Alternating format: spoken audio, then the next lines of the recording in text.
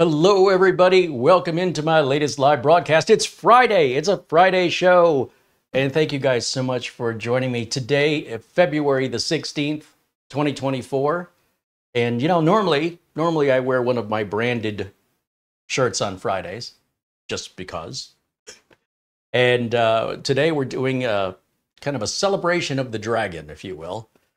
And I thought I'd wear a dragon appropriate t-shirt for celebrating with our friends in China, their Chinese Lunar New Year or Spring Festival, Year of the Dragon this year. And that goes on for, well, from a week to 2 weeks, depending on the company. They shut it down. So if you're ordering any like mini PCs or things from China, they're accepting orders, but may not be shipping until the end of this big holiday. It just depends on the company, just like here in the US, when we have Thanksgiving, some people get off early on work on Wednesday and they don't have to come back to work till Monday. Other people, especially people in retail, they'll be working the Friday immediately after, and maybe even the weekend too. So much like similarly, I suppose, in China, depending on the company, they could be off for as little as a week and as much as 2 weeks. So just so you know, all of this should be behind us, I want to say around the 20th or so of the month, and everything should be back open and business as usual. Could have the date a little mixed up, but somewhere around there. Thanks to our friends at Acronis for supporting us here and offering you guys a great discount on any of their software. Be sure and watch our previous videos if you have not before on how to use Acronis. I hope you're backing up your computer. Life is chaotic, and things often don't make sense and are the things that blindside us and surprise us, unexpected events, well, they happen to our computers. If you've had a computer for some time, I'm sure you've experienced that at least once. I hear people say, oh, I should back up my computer before and then, you know, fill in the blank, update, upgrade, whatever. That's like saying, I don't normally have car insurance, but since I'm going on a long road trip, but we all know statistically most car accidents happen within 5 miles of where you live. So car accidents are absolutely and always unexpected. And when you need a backup, it won't be for what you think you're going to need it for. Something's going to happen that you didn't plan on. And everybody who's ever lost data, regardless of all the hundreds of different causes for losing data, from failures to fires to floods to just the product failed, data corruption, viruses and ransomware. I could go on and on. The one thing everybody who's lost data has in common is none of them expected it, and that's why they didn't make backups. So you want to make your backup so you have peace of mind. And Acronis makes it easy. And it may sound like a sales pitch, but I use Acronis, and I don't care if you use Acronis. What I do care about is that you're backing up your data regardless of whether or not you think you need to, unless you just don't care if the data you've got on your drive vanishes, or you don't mind paying thousands of dollars to a data recovery company to back it up for you, assuming it's even possible. Because when your data is gone, depending on what caused it, data recovery may not be able to get it all back or any of it back. And it's very time consuming and very expensive. You could do your own data recovery for pennies in 10 minutes, or, you know, a fraction of the time data recovery takes by being your own data recovery and simply restoring your backup. So if you've got a backup solution and you back up regularly, because we only add more data, we all have more data this year, each of us, than we had last year. So the losses get bigger and bigger the longer you put it off. And it's your losses. Nobody cares about your data except you. So if you can't be bothered to back it up, you know, it's hard. There's nothing more anybody else can do. In that sense, our friends at Acronis are offering you all a 30% discount, and we have a tutorial walkthrough if you're not quite sure how backups work. And you can follow along with us click by click using the free trial of the software, and you'll have a backup, okay?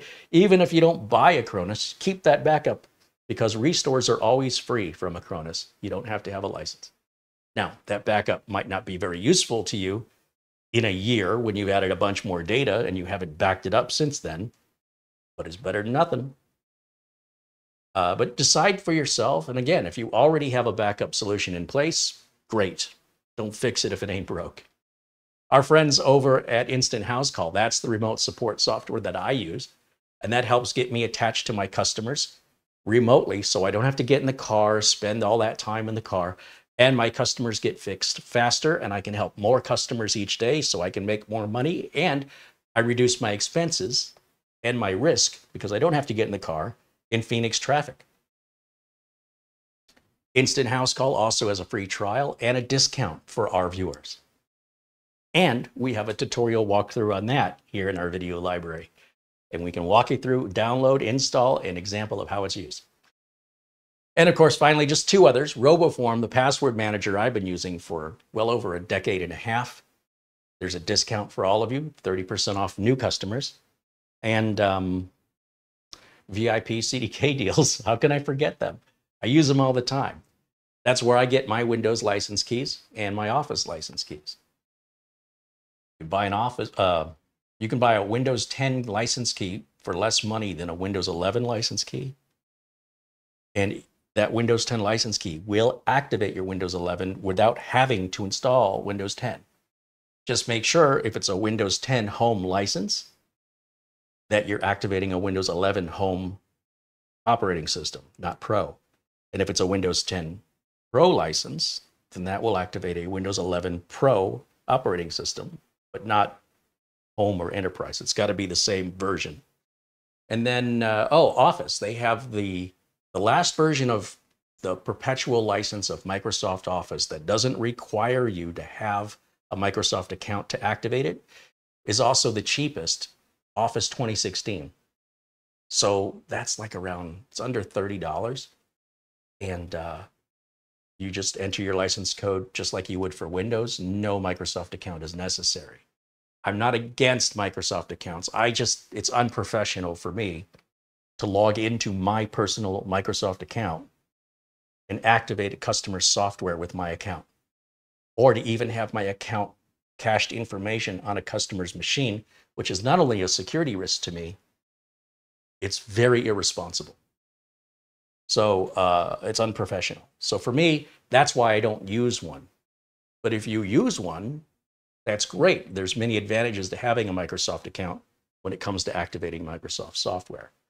That being said, after the show yesterday, I stopped by Patrick's studio. Patrick has a YouTube channel here called Serve the Home, and he loaned us some equipment that they reviewed and didn't need anymore, so we could review it. And we call it the library. I go over to Patrick's place, and he's got shelf after shelf after shelf of stuff, and he's got the good stuff. I'm talking business class machines, business class switches and hardware, and it's the stuff you drool over. And here's the thing. All this consumer stuff that you guys see, especially like when you go shopping at Best Buy or whatever, that's all crap. When you see the business class stuff, it is so much more powerful, so much better built, and it's a lot more expensive. But here's the thing. Here's what I figured out. Having worked in corporate America, and I've done work, for the consumer, every consumer, generally speaking, would love a business class computer. It would be very good for security, reliability, ease of working on it, but they wouldn't like the price. But there is no business that I can think of any substantial size where a consumer-based computer would be a better solution.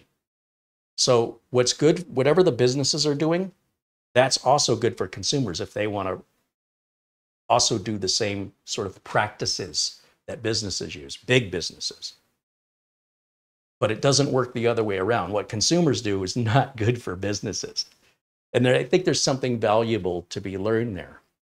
Now, I'm over at Patrick's studio yesterday, right? And he's got this cabinet, and he opens it up, and it was like, oh, there's all these mini PCs, and they're just sort of put in there, wrapped in bubble wrap, and upwards and downwards and sideways. And I said, what's in there? He says, I have no idea. Have a look. So I'm like a kid in the candy store. And I'm like, oh yeah, B-Link GTR, I've done that one. You know, whatever, Intel NUC 12, I've done that. And then I see this. Let me bring this up to the camera so you can fully appreciate this. There's no label on this. It's just blank. I said, Patrick, what's this? Now, what I love about Patrick is it doesn't matter what he's got in his inventory. It is the best thing ever. And it's so, I don't know, I find it amusing. I'm a little more reserved over, you know, my excitement for product. But every single time I asked what was this, you know, I started to catch on because I thought, you know, the first time he did it, oh wow, you know, that's special. But then everything I grabbed was special. You got to appreciate his enthusiasm. I love it. I absolutely love it. And he looks at this and he goes, oh, again, he's really excited. Do you know what this is? This is an Intel NUC prototype that they sent us. And I said, what is it? He goes, I have no idea. He says, I don't remember. Like, he's got 1,000 things going on, right? And I'm the same way. Well, I took this home and I fired it up, and it had never been turned on before. Like, it was still going through the original Windows 21 H2, Windows 11 setup. It had never, as far as I can tell, never been powered up. And then I was looking at the case, and I don't see any screws. And I'm like, oh, I wonder if that just, you know, I'm just kind of pulling on it. Then it opens up, and then we find out it's a NUC 12. So guess what? I'm going to be reviewing later. Now, they do sell the NUC 12 still, but not like this. That is the weirdest thing. And it's another sneak peek behind the scenes of what some reviewers get that the rest of us don't. And I was just like, please, please, please, please, may I borrow this? Take it. Just take it. And I said to Patrick, oh, I'm keeping this. He goes, okay. I said, no, I'm kidding. I'm not going to keep it. But he was like, okay. So anyway, along with 7 other mini PCs that I've got. And again, every time I'd say, like, what's this? And he goes, oh, this is really good. And I'm like, you're so excited. So, but it also is infectious. It's got me excited. So I can't wait to bring you this content. And of course, when we get through it all, Mara's going to kill me because she's got to make a thumbnail for everything. And she's very detail oriented. And just in an hour or two, I come back with like 7 mini PCs and another device. And I'm like, I'm going to need thumbnails for all of this. Anyway, hopefully we'll be getting to that, most of that next week. And then when we're done, back over to Patrick's, return it all, and back to checking out more things from the library. It was actually another thing that was new in a box that he said, yeah, you should review this. It was like a Lenovo workstation, a little one. And I thought, oh yeah, that would be great. And then with my hands full of mini PCs and Patrick carrying some other stuff, I loaded it into the car and completely forgot there was still that box. So that's okay. It's not going anywhere. Just pick it up next time. But he's such a fun guy. If you haven't checked out the Serve the Home YouTube channel, be sure and check it out. He's full of energy and excitement, and it's quite infectious. And a lot of it is going to be business class stuff, but there's a lot of overlap and home lab stuff. So mini PC reviews. And, you know, he's like, why don't you review this single board chip, you know? And I'm like, that's Raspberry Pi level stuff. I don't do that. Why don't you review this switch? It's a really cool business switch. You know, I don't know how to make that sexy. I don't know how many home users are going to want a rack mounted switch. He's like, man, you're tough. I'm like, I appreciate that you're offering. I'm just trying to think what I can present to my audience that they would find of value and enjoyable, entertaining. So what else you got? You know, so that was fun. It was fun. All right. Now, let's see here in the chat room. We've got a few contributions. Let me give some shouts out to these generous folks. I have to get my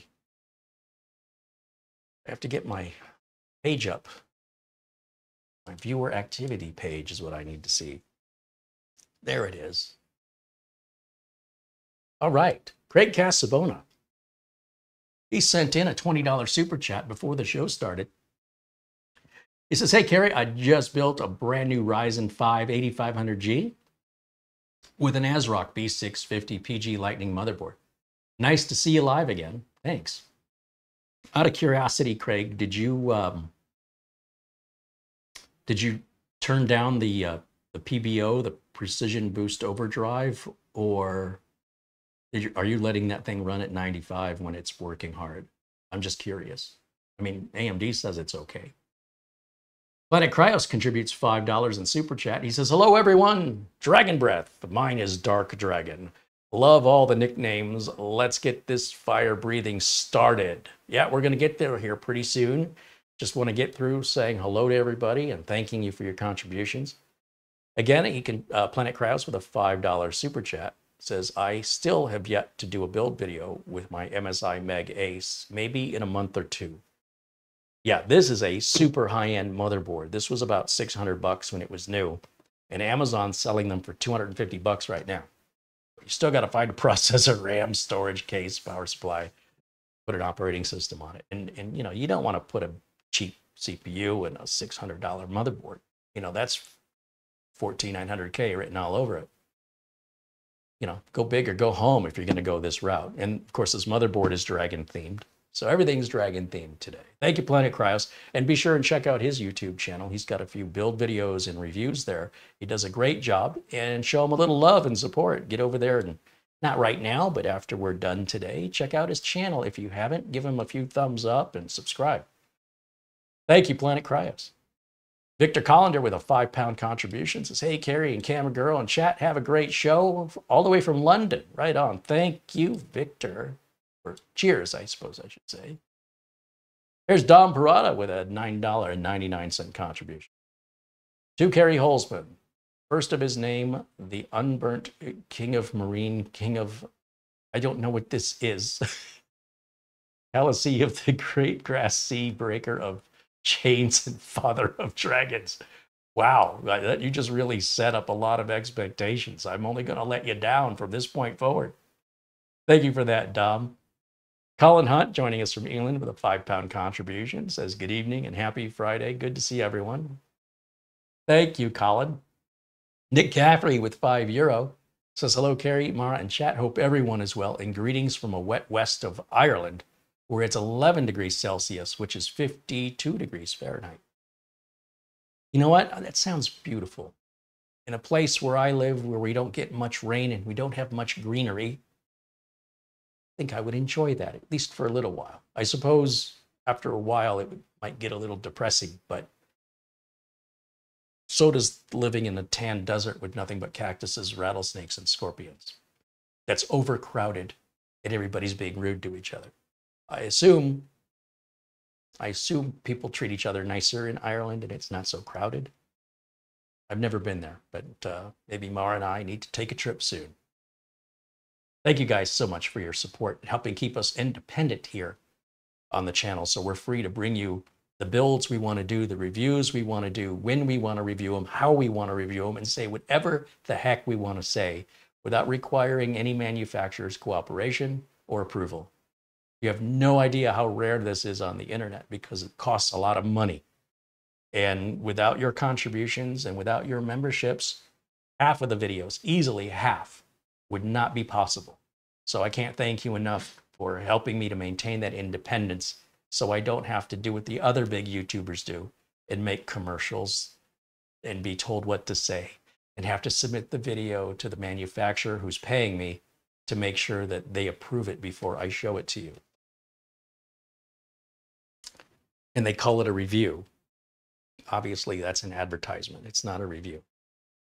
So everything you see before you today was all paid for with your contributions. Now, a special shout out to our friend Frankie B. Because of Frankie's, again, a nice contribution, I was able to buy the brand new Thermaltake T300 computer case that just got released.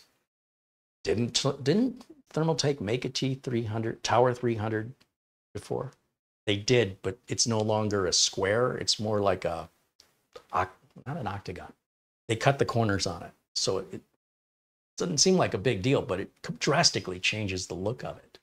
And I thought, let's not get it in black or white. We've done enough black or white builds. And so Thermaltake makes a lot of the different colors of this Tower 300 or T300. But the only color they had in stock, because it just got released, was a, let's say it was a turquoise color. I'm not normally a turquoise guy, but I'm so hungry for something different.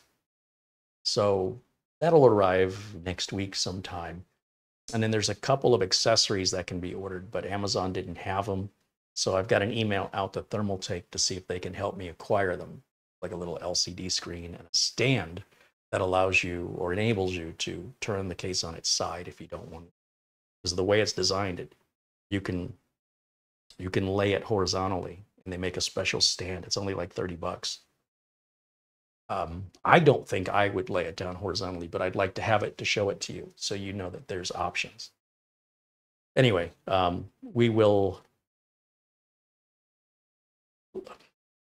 you guys can look forward to a build featuring those components. I haven't decided what motherboard and stuff I'm going to put in it, but I do have 2 of these boards and a Unify.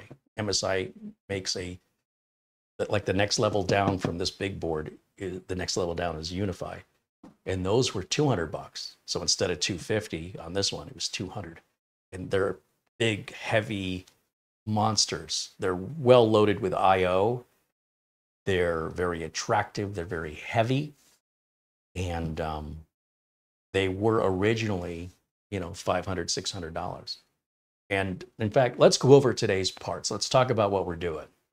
If you've been watching the channel for a while, you've seen me build and rebuild what our friend Mitch Morrison calls the robot's foot.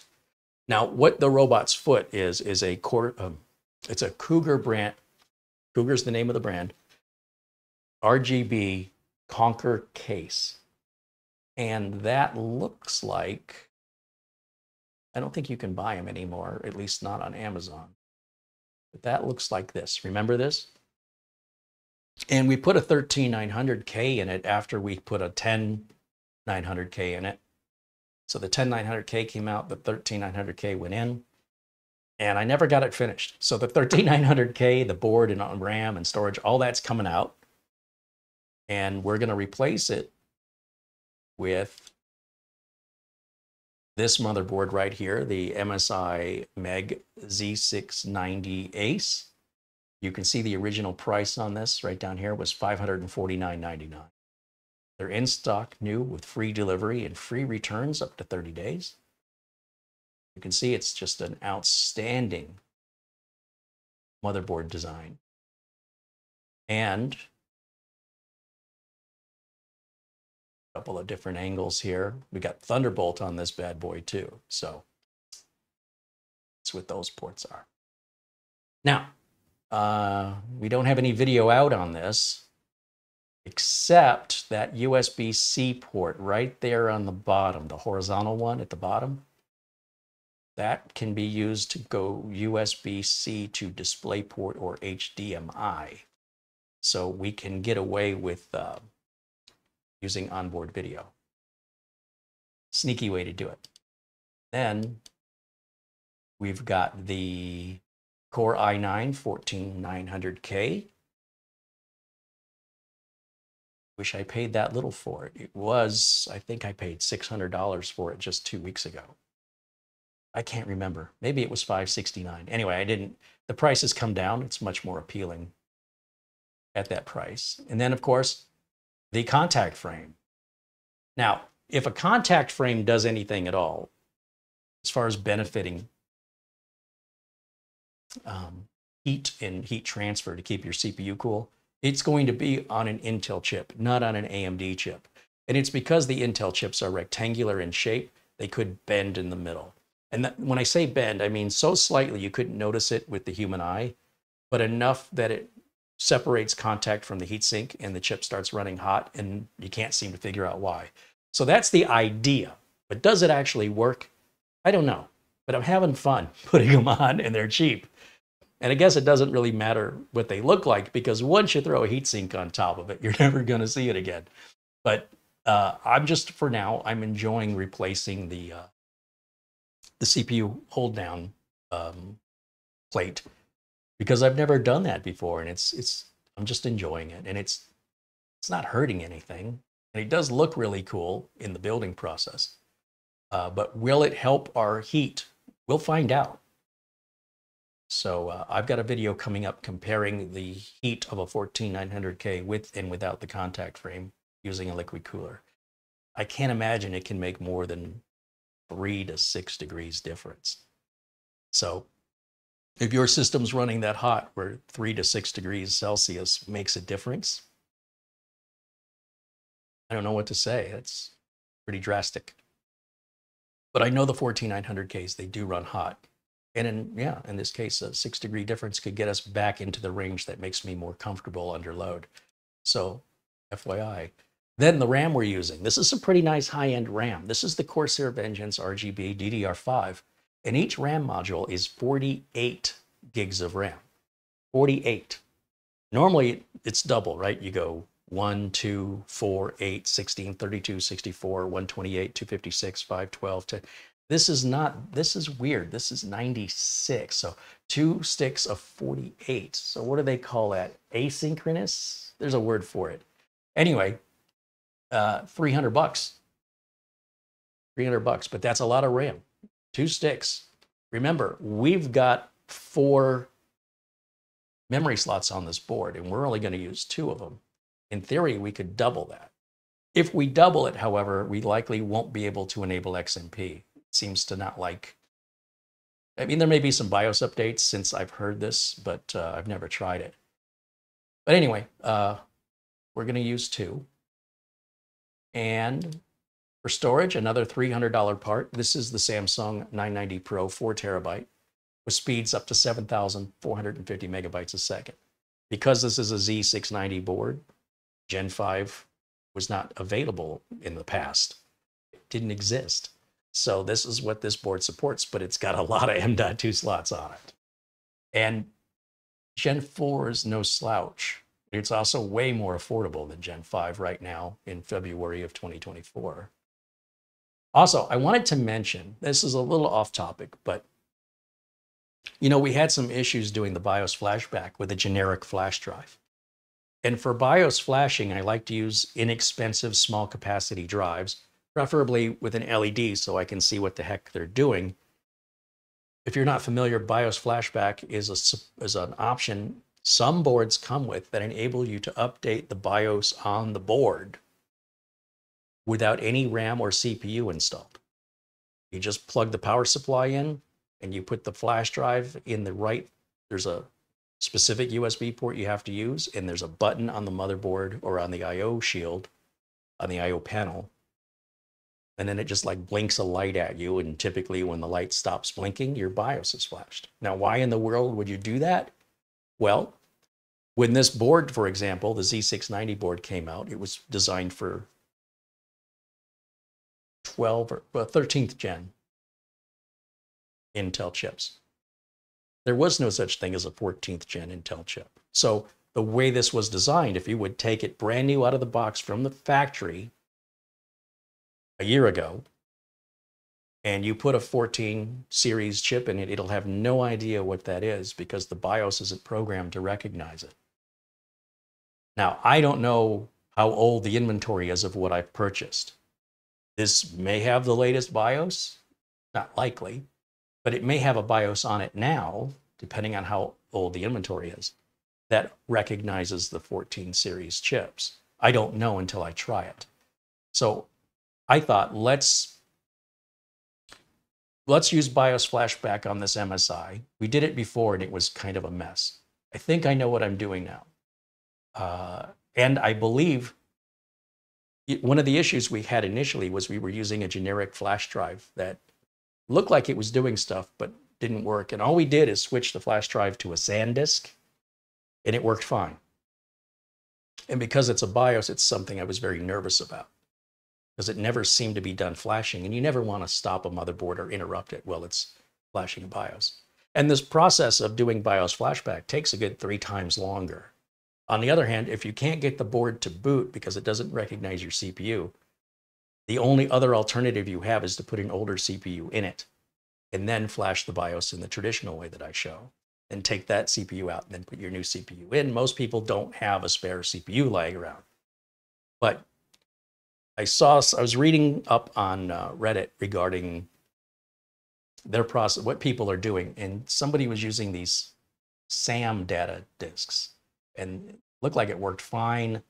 And they have LEDs. What's interesting is the LEDs vary. Like on the blue and the black drive, it's a little pin LED on the butt of the drive. But on the red and the green and the blue, the LED is behind the plastic, and it's like a translucent plastic, and it's really bright. You can't miss it.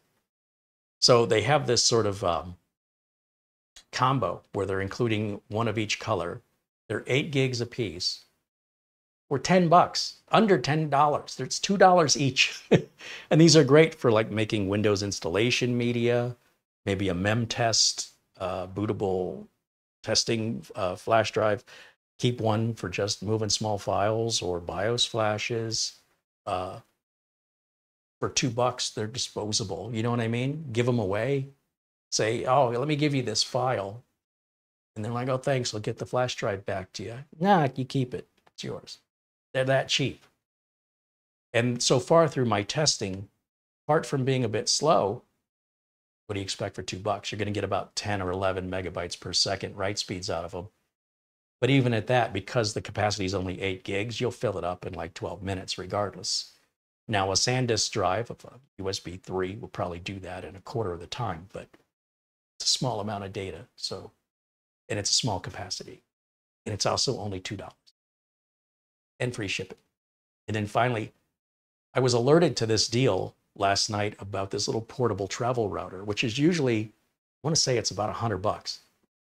And this company is refurbishing them, and it looks like they're not available right now, but they were available last night, and I was made aware of the deal. $20, $20, like $19 and change. So the reason I'm showing it to you is, first of all, you might not know what the purpose of a travel router is, but once you find out, if you travel, you're probably going to want one. That's going to give us some router content to cover I've never covered before. And again, the reason I'm showing it to you is this company that refurbishes or renews them, they will likely have more in the future. So you might want to just bookmark this or add it to a wish list on your Amazon, or you can, yeah, you can click add to list and just kind of watch it daily to see if it comes back. Because once word gets out, they go pretty quickly. So that's some content I'll have coming up for you when I receive it. But that was a fraction of what it normally sells for. I would not have bought it because I don't really need it, but for $20, I couldn't say no. I mean, come on. Besides, I think I have a use for it here, actually. So we'll talk about that in the future. Now, with regards to the original robot's foot, if you don't know what we're talking about, this is the video from, gosh, when do we do this one? Oh, just 8 months ago. We're already tearing it back down. And then I'm trying to get you a shot of it all lit up. Here we go.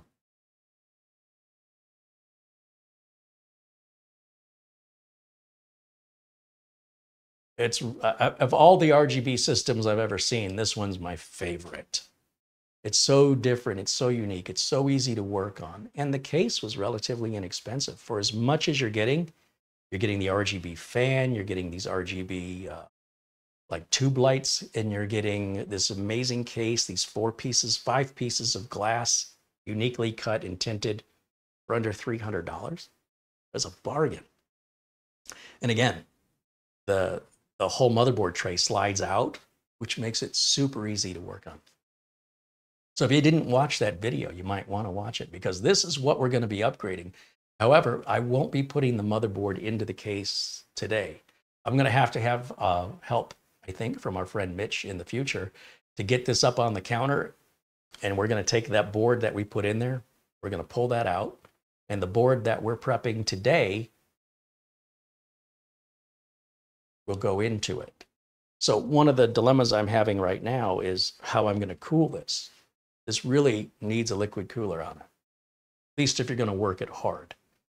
And I want to be able to test fire this and make sure everything's okay. So I'm going to just think about that as we build, and I'll come up with something by the time we get there. Now, before I start the process, let me just take another look here in the chat room and see what you guys are saying. And I have missed a few contributions. So thank you. A shout out to my friend here, DJ Big Red. He contributes $4.99. He says, I'm showing my mom your channel. Hi, Mom. You got a good son. Roy Starman with a $10 super chat says, it's been a while. Work interferes with free time. Tell me about it. Thank you, Roy Starman, for your support. Andy Kane, €5. Says, afternoon, Carey and chat. Happy Friday. Glad to contribute. Brilliant community and great family to be a part of as always. Thank you, Andy, for being a part of it. And thank you for supporting the channel and the community. Let's see. Scroll. Nick Poverman says 90% of people would never need this much RAM. Yeah, 640K ought to be enough for everybody. Sorry, I couldn't resist. Today, 96 gigs of RAM today. Yeah, you're right. 90% of people today wouldn't benefit from it. If you have more RAM than you're using, what's the point of having it? You're not using it. Your system's going to run exactly the same at 32 gigs as it does at 96. Why spend the extra money? But this is no ordinary system. 90% of people wouldn't spend $550 on a motherboard or $600 on a CPU or $300 on RAM and $300 on storage. We haven't even gotten to the case, the cooler, or the power supply yet, or the operating system, although we'd get that cheap. What do we got? I mean, if we paid retail, $550 plus $300, $850 plus $300, $1,150 plus $600, $1,750. So we're $250 shy at $2,000 before a case, power supply, and cooler. Cooler can set you back $250 for a serious cooler. It's got RGB that's going to be adequate for this motherboard, right? Just to keep everything on par. You wouldn't want to put cheap, crappy little tires on a new Ferrari. And then, of course, the case, that's a $300 case. We wouldn't want to just put a bland, ugly case and then have all these stellar components inside, I guess, unless you were looking for a sleeper. But if you're looking for a sleeper, you certainly don't need the fancy RGB and you don't need the dragon. I mean, if nobody's going to see it, what's the point? You could buy cheaper stuff. Let's be honest here. All these extra aesthetics cost extra. Extra cost extra. And if you don't need the extra, don't buy it. What I'm building here is not for the average ordinary person unless you've got extra money burning a hole in your pocket and you enjoy the process. In fact, I don't even need this. I have invested this money using contributions and membership money to bring you guys content. So let's not mistake why we're doing this. You get to live vicariously through me to wonder what it's like. Most people, if you're like me, would say, wow, what's it like to put together a $3,000 or $2,500 computer? It's sort of like watching car reviews. Do you want to watch the car review of the Kia Forte, or do you want to watch the car review of the latest Lamborghini, Rolls-Royce, Ferrari, Bentley, Rimac? You ever seen a Rimac? Holy cow. Or heck, where's another one? give me a minute. It's a Holland car company that we've never heard of here. They've been around for 100 years. They used to make planes. Spider. No, Spider's the name of the car. Spyder. I can't think of it. You very rarely will ever see one in the United States. But a lot of things that we would never likely buy in our lifetime, we still want to watch the reviews and kind of see what it's like. What's the interior like? How many people have sat in a Ferrari? You know, I see them in Scottsdale up and down the roads, but I've never sat inside of a Ferrari. Only virtually have I seen the steering wheel and dashboard, lack of cup holders, or a Porsche for that matter, I was mentioning. And that's nowhere near as expensive. So this is kind of like that, right? Our friend Anthony Remus over at Remus Computer Solutions, he builds really high-end workstations of this caliber and then finds a stable overclock for them. Extreme cooling. It must take days to fine-tune it so it's stable. And then he sends those to companies that do CAD work, computer-aided drafting. And he's so busy, he can't keep up with the orders. And the amount of time it takes him to build one computer, I will have built 3. And of course, the amount of money he charges is probably no less than 3 times what I have to charge. Plus, he's giving his customers a 3-year warranty, which means he has to have spare motherboards on hand, because if the board only came with a 1-year warranty, or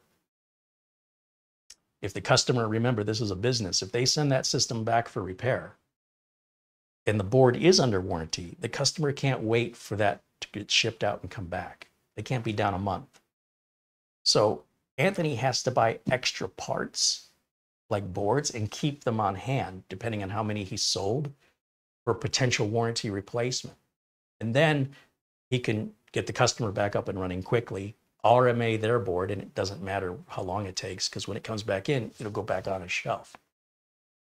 And they'll have dates on them, I imagine, so that when a certain amount of time passes and there are no longer any customers under warranty, he can then sell the parts or give them away. It's all a tax deduction, and you know, he could use it for himself personally, whatever. But at that point, he's just cluttering his shelf if he keeps it there after warranty. And that, of course, means he's going to have to charge more for the systems, but these are systems that are, you know, routinely $8,000 to $15,000 a piece. You know, high-end graphics cards, extreme packing, because he ships across the nation. He has pretty well perfected the shipping process, which is way over the top for what I do. And if you're interested, check out Remus Computer Solutions. And I think he has a YouTube channel, but he definitely has a website. You can look at some of the work he does. And you can follow him on Twitter, where he's posting pictures of the stuff he's doing with little stories about what it is and, you know, what some of the challenges were, and little short stories. And it's a lot of fun to follow him. And if you're watching, Anthony helped us with our Threadripper's Revenge video, because I was very skeptical, having a 2-year nightmare of getting the original Threadripper build working reliably. And through Anthony's help, when we built Threadripper's Revenge, it worked on the first power on and has worked ever since. In fact, that system was sold locally to a customer here for about $5 or $6 grand. And they're using it to run multiple virtual machines. And yeah, they needed it and they're loving it. So I don't have that one anymore, but I still have the original Threadripper build, which was a community funded project. And that's what I stream from at Studio A. And now that we've got all the issues worked out, it works great. Of course, it's obsolete, but it's more than we need for broadcasting. It's really an emotional part of the channel. It's a piece of the channel. I don't think I'll be able to part with it ever. We put everybody's name on the front of it that contributed and made it possible. And what a disappointment it was to just have weird random crashing and RAM compatibility issues. And I was so mad at spending all this money for something so unreliable. But, you know, we're back to the Ferrari conversation. Nobody buys a Ferrari because they're reliable. or because they get good gas mileage. So when you're in that category of financially, you're in it for the power and you just pay people to fix it. Anyway, after 2 years, AMD got all the issues worked out. And so now it works great.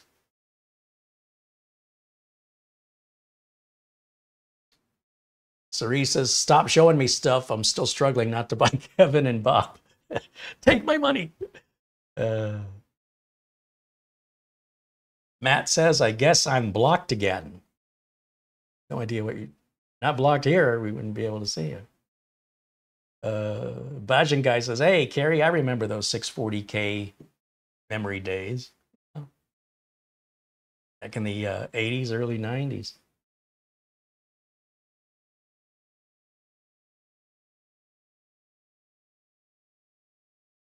Cerise says $250 is a steal for this board. I paid $450 on sale 2 years ago, and no regrets. It's a nice board. Agreed. That's why I bought 2 of them.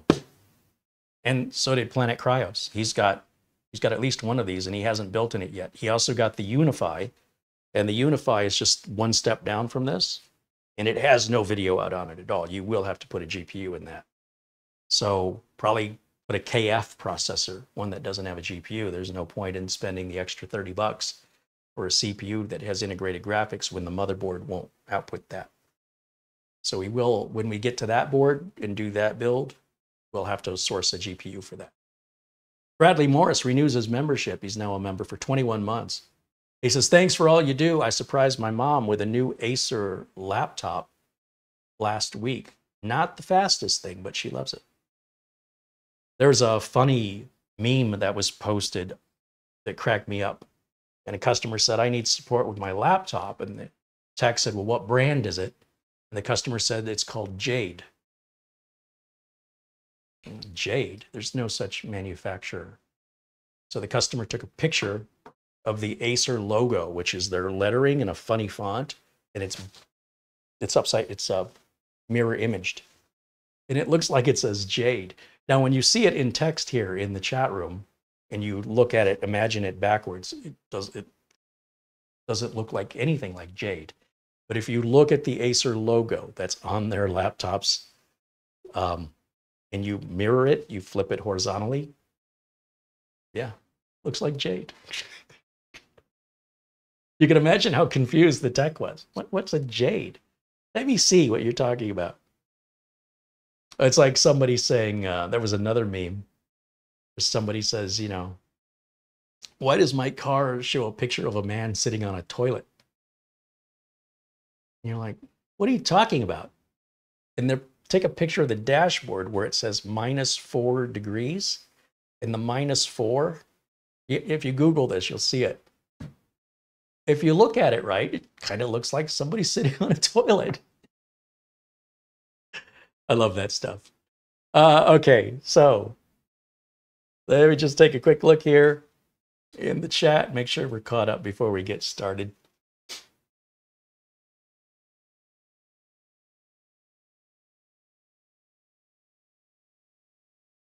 Rob wants to know, is performance on a laptop surpass the performance of similar numbers on desktops? No. So laptops use different parts, right? So everything that they use in a laptop will be a mobile version of a desktop part. So a desktop part will always be better. As far as I can tell, unless there's a significant change in how parts are made, the desktop components are physically larger and don't have the size limitations and power limitations. And that's primarily why your desktop parts are always going to be slower compared to their equal, or you know, say you've got a 13700 CPU on a desktop, but a 13700H on a mini PC or a laptop. It's the equivalent, but the mobile version. So it's about 1/4 of the physical size, maybe half. It runs on lower power in order to extend battery life on a laptop. And it's no slouch. Don't misunderstand me. I'm not suggesting it's slow. But if you're asking, would a desktop component equivalent be faster? Always. A GTX 3080 graphics card is going to smoke a 3080 mobile chip on a laptop or a mini PC. That's just how it is. And that's, again, unless they change the design of how they make chips, it will always be that way. Always. So the answer to your question will remain the same. You don't need to ask that again and say, well, how about now? It's going to never change unless how they make the technology changes. And I don't see quantum computing coming anytime soon. But when that happens, that might be the change you're looking for. Now, they do make some really fast laptops. Don't get me wrong. But due to the size limitations and power limitations, an equivalent desktop would be faster. Likely cheaper. The smaller components, including the battery, the keyboard, the mouse, the monitor, the Wi-Fi, Bluetooth, all that comes with a laptop. You're paying for all that stuff that you don't pay for when you're buying a desktop. You have to buy that stuff separately. The desktop's usually cheaper. Bradley Morris. Oh, wait, we talked about that. Thank you again, Bradley. Claudio says, I just saw a meme of the -4 degrees. LOL. It's pretty funny. Why is there a picture of somebody on a toilet? Okay. Alej says, hello and happy Friday. Hey, Alej, welcome in. Happy Friday to you, my friend. Luke Greeny says, Nutty looks like he's been trashed and put away down and out. Aw. Nutty had a rough week this week. Yeah, we'll let him supervise. Get him a cup of coffee. Let's see. Claudio says, I just saw the Acer meme. It's upside down. Is that what it is? It's not reversed, but is it just upside down?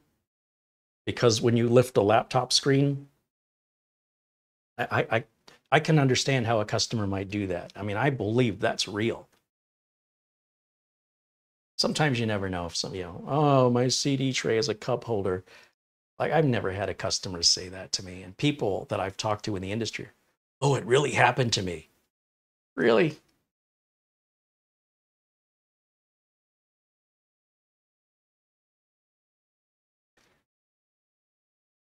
Cerise says, I worked at a dealership service station years ago when a woman called about a man holding a ball, and it was the airbag warning light. I saw one today. It was a service request from the dealer. The customer states, in fact, there's YouTube channels called Customer States. They're hilarious. Customer states problem with windshield, cannot see when sun is shining into it. Please fix. Please advise. Wow. I mean, there's got to be more to that story. Maybe it's more reflective than they're accustomed to. Maybe the rake on the windshield, the angle it's on, maybe it's just reflecting differently and the person thinks there's something wrong with the windshield when the sun is directly, shining into it. Can't see when, well, nobody can see when they careful. That's what the visor's for. Alan Lindos mentions the Just Rolled In YouTube channel. I subscribe to that. I love that channel. And it's scary to see the way people are driving their cars in this condition. They're very dangerous. And often the cars will be just barely drivable and completely not roadworthy. But they're mechanics. They're not police. They can't enforce, forcing the customer to not drive the car. So a lot of times you'll see this stuff where the frame is disconnected from the rest of the car, or the steering has been tied together with zip ties, the linkages, and it's customer denies repairs. It's like, well, of course, the customer's got no money. If you're driving that and you take it to a shop for work, I can almost guarantee whoever owns that car has no money for that repair. What were they thinking taking it to a shop? It's scary. It's very sobering to watch what people are driving, what they're the condition of these cars. They put vegetable oil in the radiator. No part of your car takes vegetable oil. Why would you do that? They're trying to fix leaks with spray foam. They're trying to fix brake lines with just rubber hoses. They have no concept how much pressure, how much hydraulic pressure is in those brake lines. It's so dangerous. I did it myself. Gosh. If you're going to do it yourself, do it right. If you don't know what you're doing, take it to a professional. It's entertainment for the rest of us, but makes me wonder when I'm driving next to some old junker hoopty on the freeway. This guy probably doesn't have insurance. That car may not have working brakes. The tires are probably bald. Yeah, I try to distance myself from those cars. Trevor Dune says, what do you think of Windows 11 new requirements? It needs, well, don't tell me what it needs. I posted this. Posted this 3 days ago. On the YouTube channel, there's a community tab, and I hope you follow it because you'll get this news way earlier. But Microsoft has told us all along, you need an 8th generation or newer Intel chip to be Windows 11 compliant. And if you circumvent Microsoft's requirements and you think you're getting away with something like, I got my Windows 11 installed on a 5th gen Intel, so Microsoft says you can't do it. Microsoft never said you couldn't do it. Microsoft said you shouldn't do it.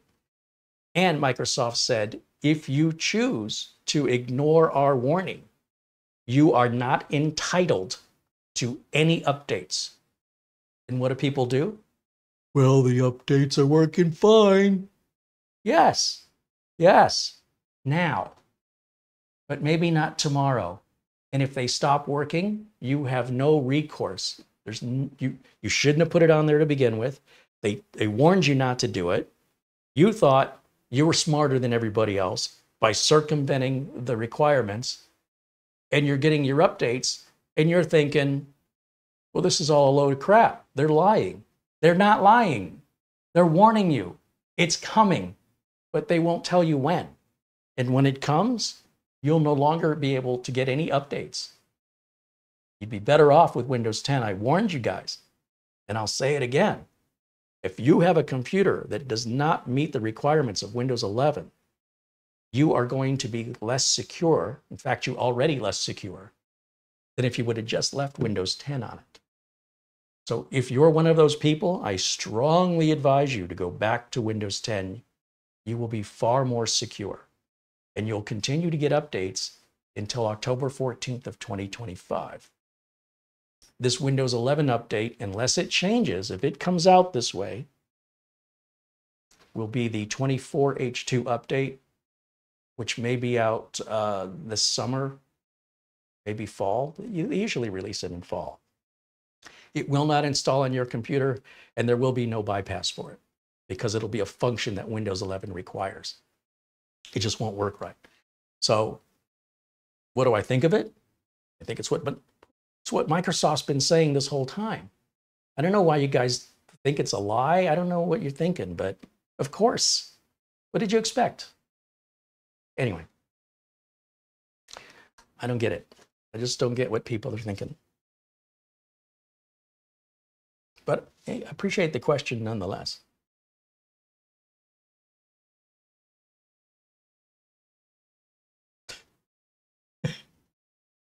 Some funny people in the chat room today. Now, Jim KJ3N mentions that as long as the CPU's since 2010, you should be okay. So not necessarily 8th gen in this case. And what Jim is suggesting is if your hardware, and I don't know if this is true, but Jim's a pretty reliable source. He says if your hardware, if your CPU is from before 2010, that's obsolete. That's an antique. So you have no, it's not reasonable to complain you're antique. What is it somebody said? Oh, it was my friend, it was Mike. He said, my 1929 Model T doesn't have USB chargers. What the heck? At some point, you hear that and you go, are you running a fever? Are you feeling okay? It's so unreasonable. Hey, there's our friend Gregory Howard joining us. Welcome in, Gregory. Good to see you, my friend.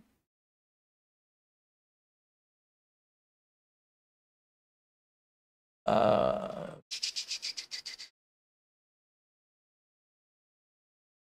think we're caught up. I think we're good. Okay.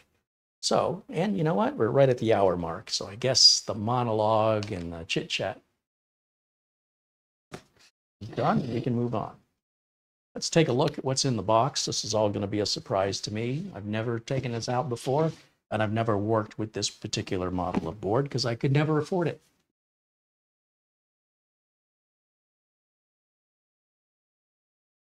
Look at that unboxing experience.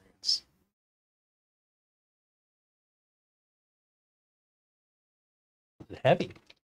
Ooh. Oh. And then down here, underneath. Oh, more cardboard. Oh, it's a box. I like how they put the box within the box that was shipped to me in a box. Lots of stuff. You know, when you pay that extra money, you get extra stuff. Do you need it? Yeah, I can't tell you what you need. What do we got? We got an ARGB cable. We've got a temperature sensor. It looks like an ARGB splitter. We have a DisplayPort output, miniature DisplayPort to full-size DisplayPort. I don't know what that's for. We have a couple of SATA cables. A couple more SATA cables. Another temperature sensor. People online on the internet just obsessed with the temperature. We have another mini DisplayPort to full-size DisplayPort adapter cable. We have a what appears to be a USB 2 extension. I don't know what that's for. We have a 3-pin to 3-pin. I don't know what that's for. We have a Go Faster sticker.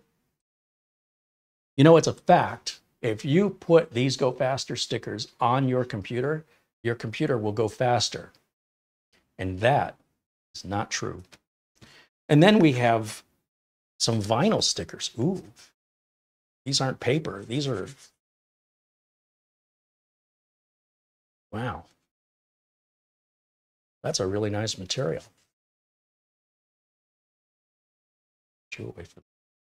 No, we'll set that here. We've got a microfiber cloth, I guess, if you want to spit shine some parts there on the board. We've got a little thank you card. We've got some cable labels. We have a quick installation guide, and we have a not so quick installation guide.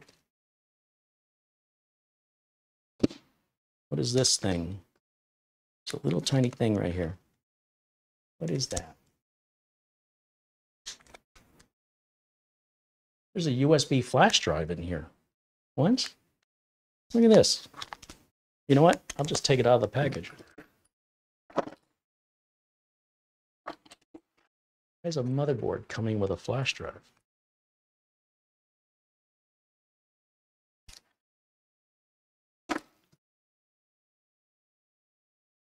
Carey, didn't you research it before you bought it? Oh, have you just met me? A little branded USB flash drive. I wonder if it has drivers on it or if you're supposed to use this for flashing a BIOS. I don't know what that's for. Maybe read the documentation, Carey? Well, let's not have some crazy talk. Let's not do that. We'll figure it out. And we've got our Wi-Fi antenna, external antenna for the built-in Wi-Fi. I love an external antenna that has a base, because if you're just sticking the antennas directly on the back of the computer, then the computer's blocking the Wi-Fi antennas, right? It's in the way. So this moves the antennas so you can get it up on top of the computer. Or it's like the days of rabbit ears in the 1970s. Hold on, move it just right there. Good signal. Isn't it great how much we've progressed in the last 50 years? And finally, there's one little, holy cow. What is this? Are you kidding me?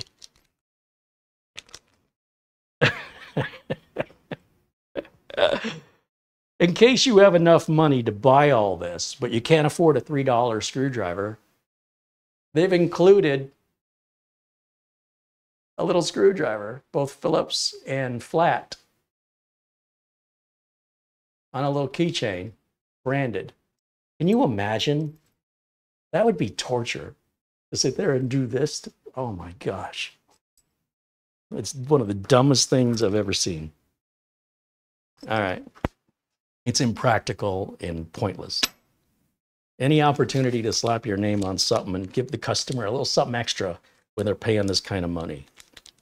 We have a standoff and a small screw. This is likely for one of the many M.2 slots.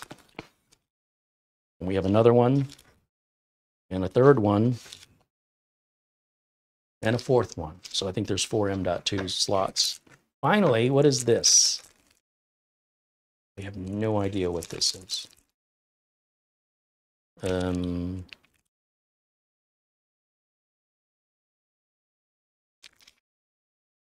This appears to be some kind of a cleaning tool.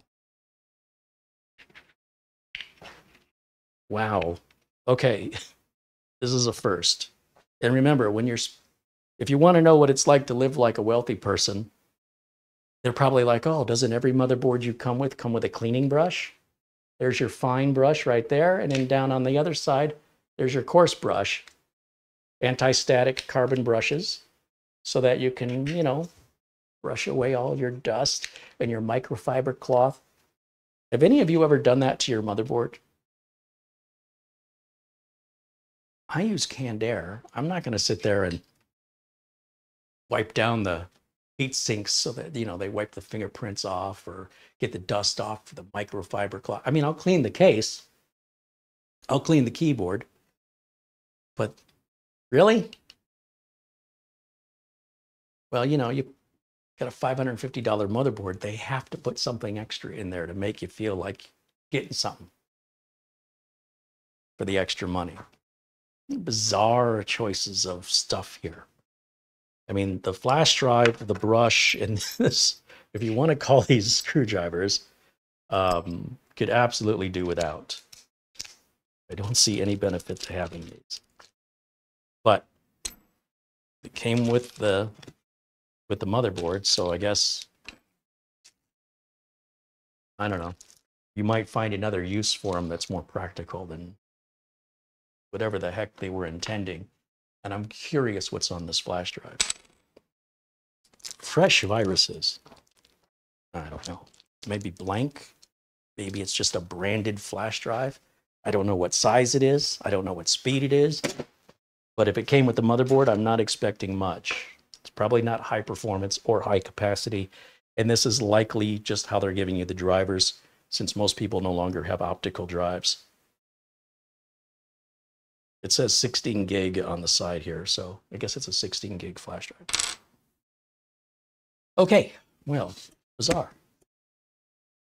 Gregory Howard apparently bought one of these and hasn't opened it up yet. He's given us $5 in Super Chat. He goes, well, now I know what's in the box I haven't opened. You and me both, brother. I wasn't expecting that. Oh, you know what? I'm not even going to use this box. So I'm going to take all of the parts that are left over, let's say, that we're not going to use or we're not going to use yet. And I like to put them in the empty motherboard box. So I need this box to be completely emptied because we're going to have a lot of stuff to put in here. And if I put any of that other cardboard back in, it reduces our capacity of what we can hold. So like we don't need the Wi-Fi antenna or the quick installation guide. I'm not going to be using these stickers. I do like these though. I don't know what that material. It's like a vinyl. It's not what I was expecting. It almost feels like a textile. Weird.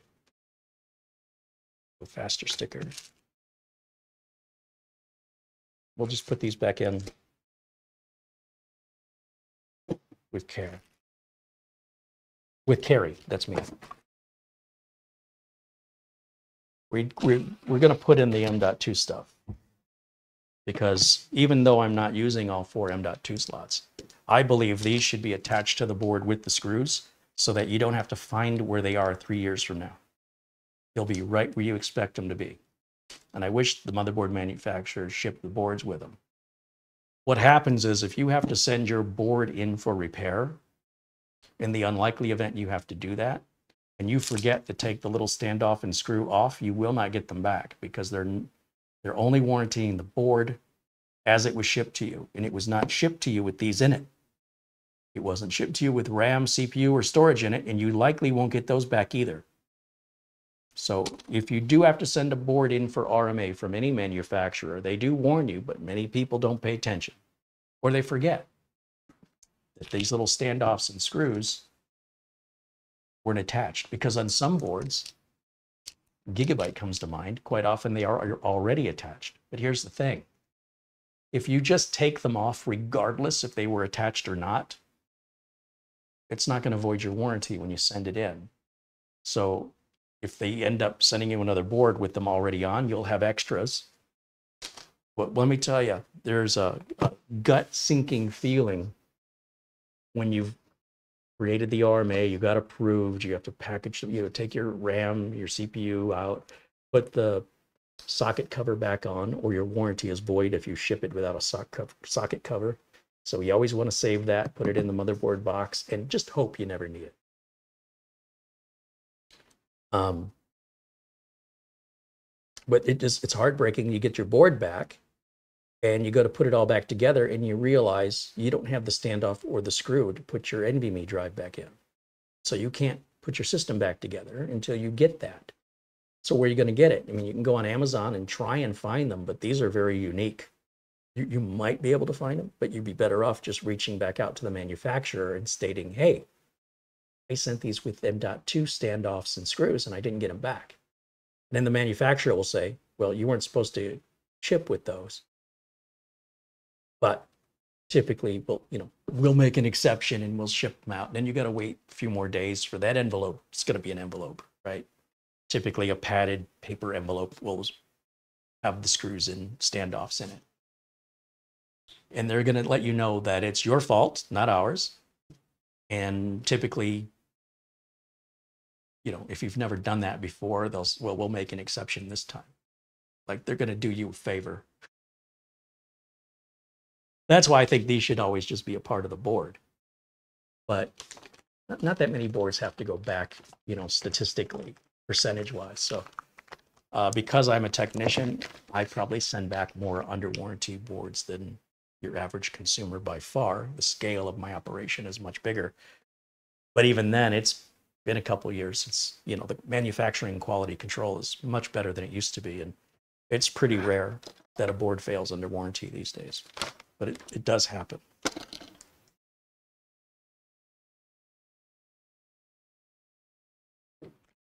Wow, this thing is heavy. Holy cow. Now, let me bring it up to the camera. We can get a nice close-up look at what we got here for what is a $550 motherboard. We've got some stuff that has to peel off here. What does that even say before I peel it off? So I got to turn it the other way around. Mounting hole. Great. All right. Like that's not obvious. We've got another. So this is a heatsink. You know what a heatsink does, right? It gets hot. And you know what plastic does when it gets hot? It has an unpleasant smell and it melts. It's also very unattractive on your new board. So for all of these reasons, you see there's vent holes that this plastic is covering up. This must come off. I mean, you might get away with running the machine with it on there, but it's going to yellow and wrinkle. It's going to look terrible in your systems. That chip, whatever's under there, your chipset or whatever's under there is going to run hot, and you're going to wonder why. And then we've got another one right here. And we have another one right here. There's a blue pull tab here.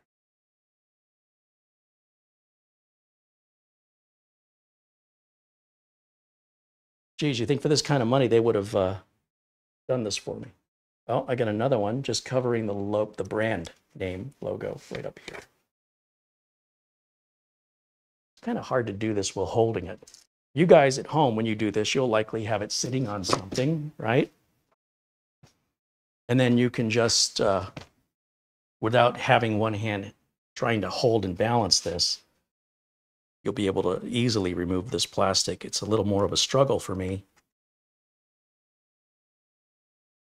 And I guess I thought that plastic just tore on the I/O shield, but it looks like it's actually in 2 halves because it's a straight cut. Oh, it's not a straight cut. I see what it did. It's just super thin around those USB ports. So the tension of the tape just tore it. I think that gets rid of all of our plastic. That's just there to keep it from getting scratched up or get fingerprints on it when it's in the manufacturing boxing process. All right, let me pick this up and move it because I will slip on this anti-static bag and you're going to have a real entertaining show if that happens. At my age, I'll break a hip. All right, so here we go. The back of the board has a giant protective backplate, really nice, with an embossed dragon that for nobody to see. That's great. That, you know, this is the part that nobody sees. Isn't it beautiful? And I just found another piece of plastic. This one on the gold top of this VRM heatsink. Whoa, no wonder why they included the microfiber cloth. That's super shiny. So I guess that's really just the polisher dragon and this gold, what looks like a gold bar, because that's going to show fingerprints really badly. Everything else is brushed aluminum. So apart from the MEG, anything that's gold on this board. So it's going to be the dragon, this MEG logo, and this bar right here. Maybe that little triangle right there. That gold is underneath. Wait a minute, I'm feeling plastic here too. What's that? What is that?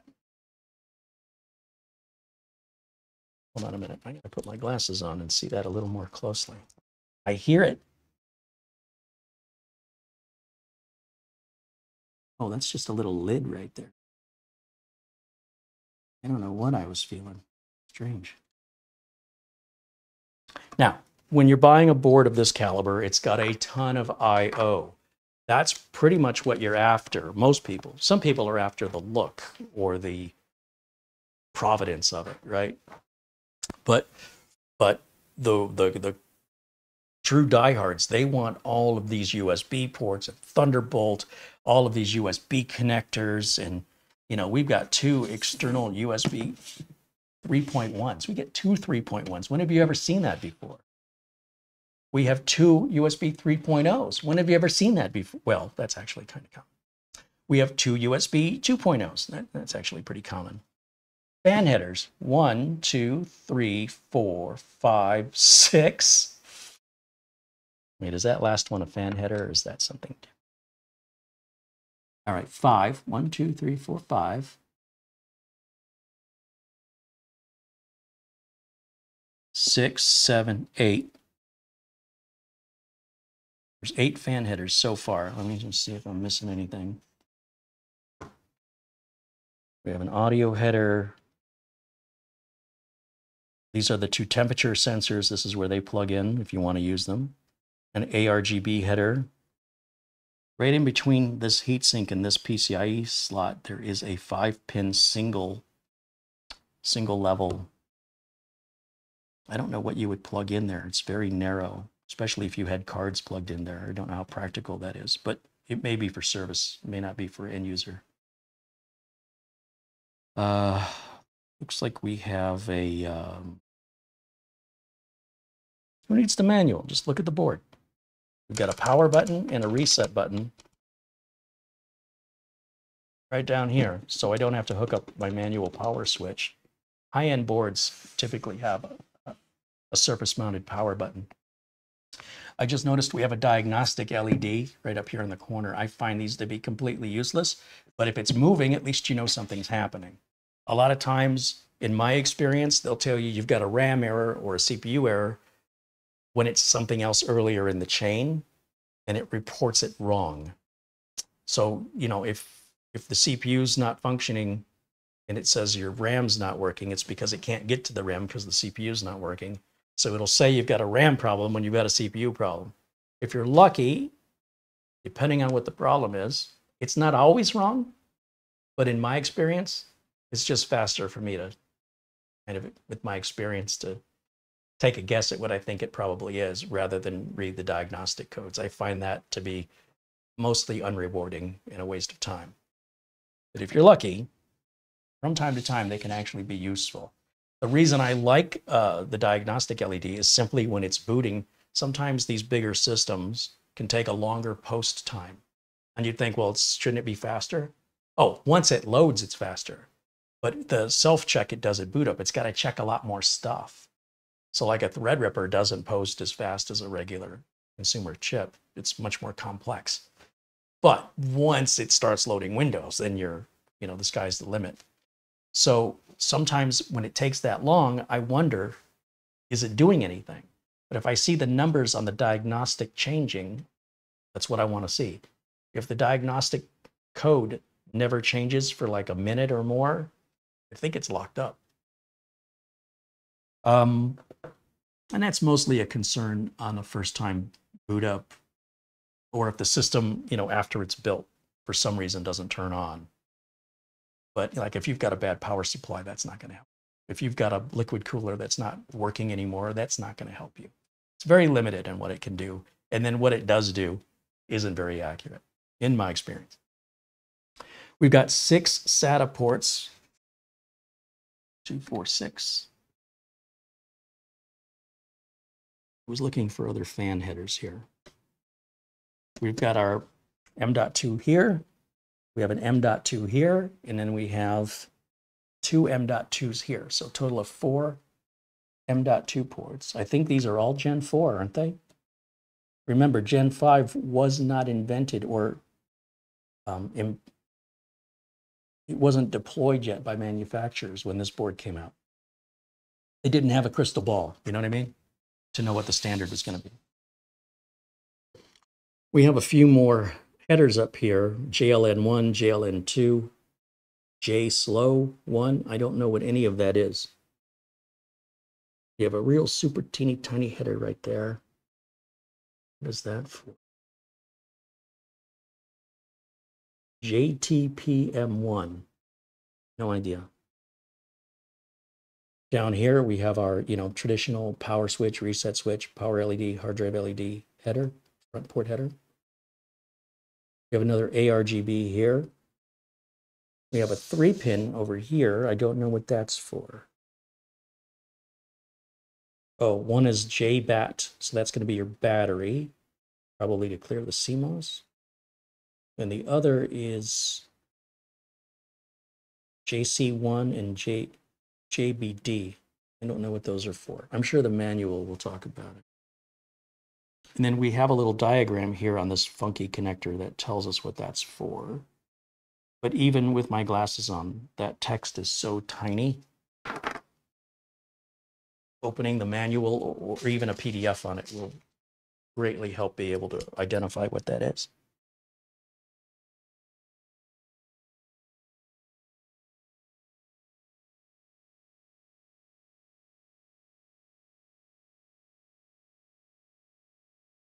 Okay, so the diagram, this is interesting.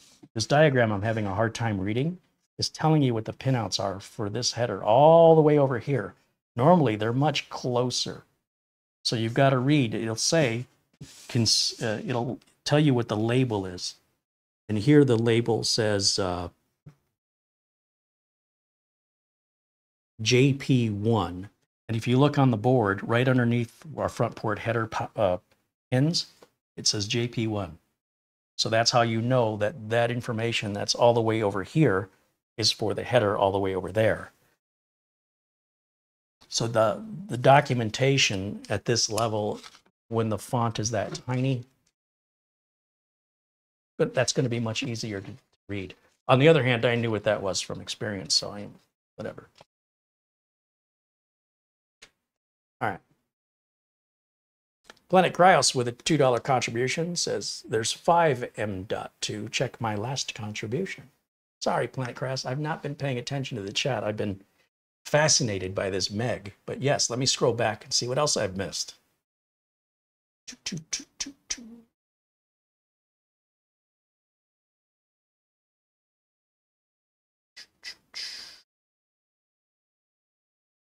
Cerise says there were drivers on the flash drive that came with mine. I went and got the newest ones off their site instead. Highly recommended. Good to know. Thank you for the info. What did Planet Crime say before? Oh, I see. He contributed and I missed it earlier.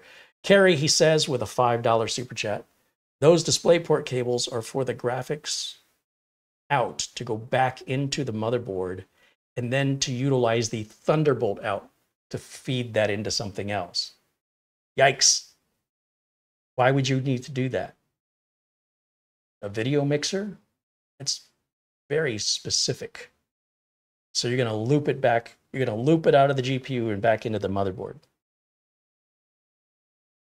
I just don't know why you would do you know why you would do it? And you don't have to contribute to tell me anything. You know, just put the @Carey to draw my attention to your post.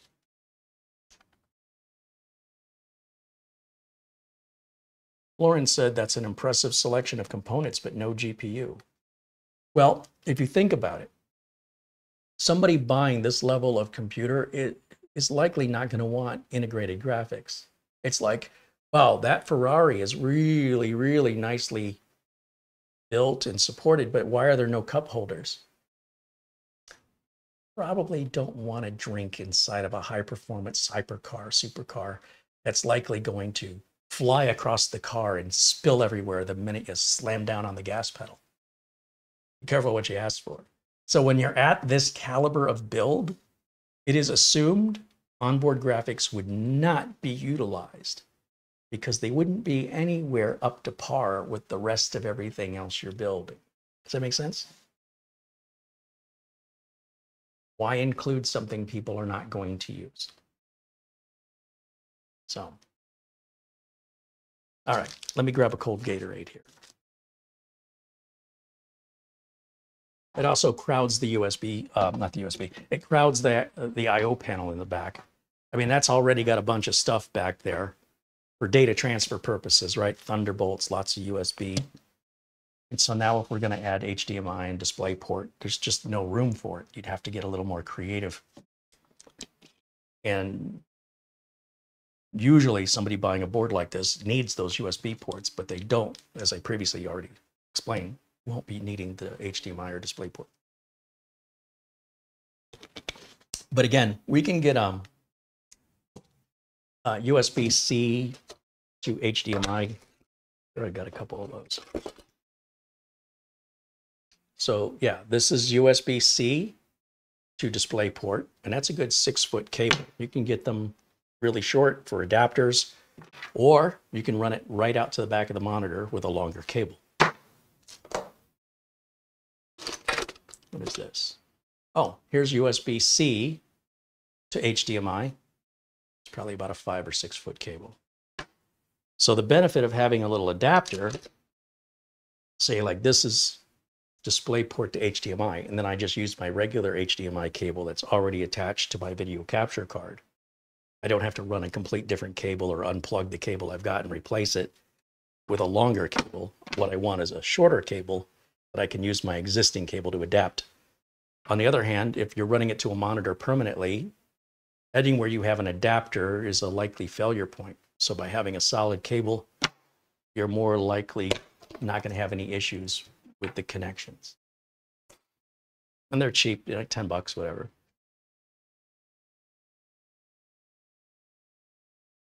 Can a display to HDMI port pass 4K? Don't you have a 4K television? Of course, of course. Now 8K, that's a different story. But I think even HDMI can, if it's the right version of HDMI, I believe it can do 8K, but I'm not positive on that one. I've never even seen 8K in my life, so I don't know what I'm talking about. But yeah, 4K televisions, how long have they been around? They're HDMI. All right, appreciate the question. John Paul Bacon, what's he talking about? It's normally $499. When I got my board, it happened to be on sale for $385. I do still make some audio CDs for personal use. Oh, what's he talking about? Audio CDs. I'm catching the middle of a conversation with somebody else here in the chat room, and I don't know what he's talking about. Scroll. Scroll, Carey, scroll. Let's go back and see if I can figure that out. Oh, he's got an Asus. John Paul Bacon says his current motherboard is the Asus ProArt. That's another high-end motherboard. The X670E Creator Wi-Fi. He plans to have it for at least 2 more years. Sure. Yeah, I would say, you know, that's easily a 10-year build, but probably won't be up to meeting your standards in a couple of years. It's still going to work fine, but that won't be good enough anymore. As newer technology comes out, it's going to make your system look like a dog. For other people, depending on what their financial status is like, they could use that board likely for 10 years if need be.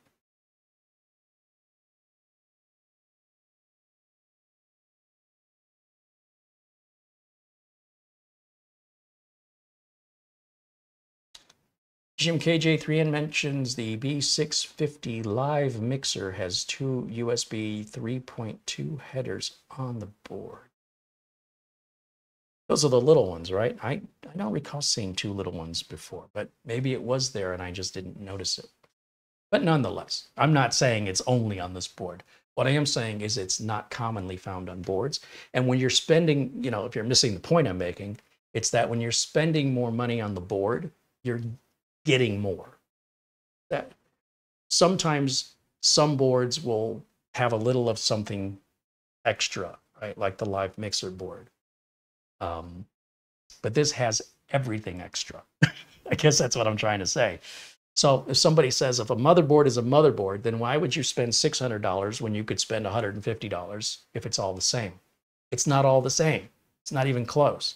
And this is a description of the comparison between the two. And then you can say, well, I don't need all that crap. Okay, then that's not for you. You don't have to worry about it. Or you could say, hey, that's really useful. That would really make my life easier. I didn't know that. So that's the point of what I'm saying. So I just don't recall seeing, all I'm saying, I'm not saying there's not another board that doesn't have those.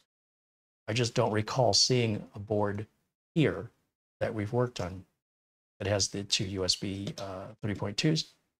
But I've got a B650 Live mixer right in front of me. And I could just look at it, but I can't be bothered because it's not the point. I try to keep these videos on track. I really try. But sometimes when I interact with you guys, I can't help but I have to say something. All right. Nonetheless, I appreciate the information. All right, let's get these little M.2 screws put in, and we're going to take these heat sinks off. We got a lot of them. Oh, I see. There's another M.2 here. So 1, 2, 3, 4, 5. 5 M.2 slots.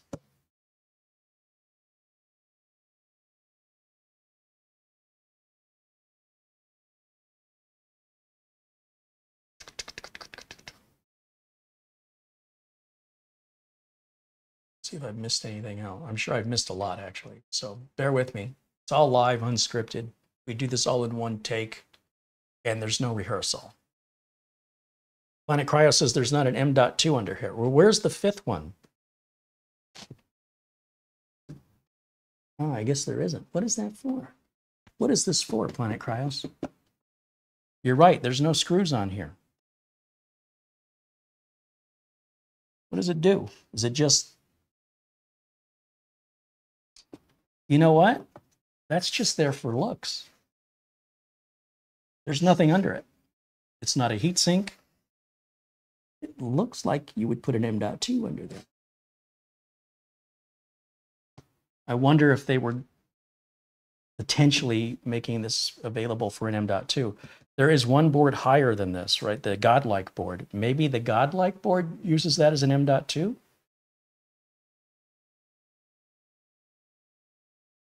Planet Cryo says it's decoration. There's 2 under the middle one. Oh, so there's 2 here and 2 here and 1 here. Well, okay, that makes sense. And we're gonna, I guess that's the next step, is we're gonna take these heat sinks off. We're gonna put the screws on. And I guess I can use the top-down camera to show this. So let me get that hooked up. I did not plug it in prior to the show, so I hope our batteries are going to be good here. These Sony cameras just drain the batteries even when the cameras are off. It's so disappointing. You'd think that they were using nickel hydride instead of lithium. I don't know why they drain, and it's only the Sony cameras that do it. But I think we'll be okay. It wasn't that long ago that I charged it. All right, let's see. I always make the mistake of pushing this too far, and then I'm reaching. It's really hard to work that way. Let me bring this to me and bring the camera to me. How's that for a concept, Carey? I'm not a camera guy. Give me a break. All right, let's go to our HDMI input and see if this is working, first of all. Nope. That's because it's not HDMI input. It's close-up camera. I got to pick the right input for that to work, don't I? What a difference it makes. Huh, who knew you had to do it right? Okay, why are we flickering? Loose. That is not pretty. Hold on. Seat the cable. Much better. All right. Live video. What do you expect? So, let's see if we turn it this way. Bring it to me. We're going to take off this heatsink. Let's do that first. Get my glasses. Lauren wants to know, aren't Sony cameras overpriced? Well, look at the picture quality. You tell me. Go back and look at my videos using the Canon. I've had a variety of Canons, and I still have them. Ask the people in the chat what they think. Is it worth the extra money for the Sony? Sometimes you pay more, you get more. All right, there's our heatsink with thermal tape. And that is a toolless design, so we don't need this. We're just going to swivel that to lock the M2 in place. I always like to use this slot first. What's interesting is there's a little diagram here, and you can pull this up in the manual if you want to pull a PDF of the manual. I don't know how well I can zoom into that. Give it a shot here. This way. Zoom in some more. That's as far as the zoom goes. But this is telling us the M.1, sorry. It's going 1, 2, 3, 4, 5. It's going backwards. And this tells us if it's PCIe or SATA or both, and it's got a Y, which I'm guessing is yes. So it's saying that M.2 1, is it a Y and an X? Is that what that is? Now I need those other glasses. See, these other glasses, I can't see anything with these because they're like 3X magnifiers. So I have to get close, like a macro. Let's see. So looking at 1 first. PCIe, yes. SATA, no. Number 2. PCIe, yes. SATA. Y and X are so similar. Why did they choose those letters? From what I can gather here, every one of these supports PCIe, but if you want to use SATA, only 1, 2, and 3. No, I got it the wrong way around. Only 4 and 5 support SATA from the looks of this. Again, the manual is going to have that. Even the camera's like, that's so tiny I can't focus on it. But if you're watching on a large screen, I bet you can read that much bigger magnification on your screen than I can see it here in real life. But essentially what it's telling you is if you're using SATA M.2s, only certain M.2 slots on this board support that slower, much lower standard. This port right here says it's M.2-1. It says it right on the board. And each of the M.2 slots, it's written right there, M.2-1. It's upside down for you guys. Yeah. So I'm going to put our Samsung 990. Let's zoom this back out for a minute.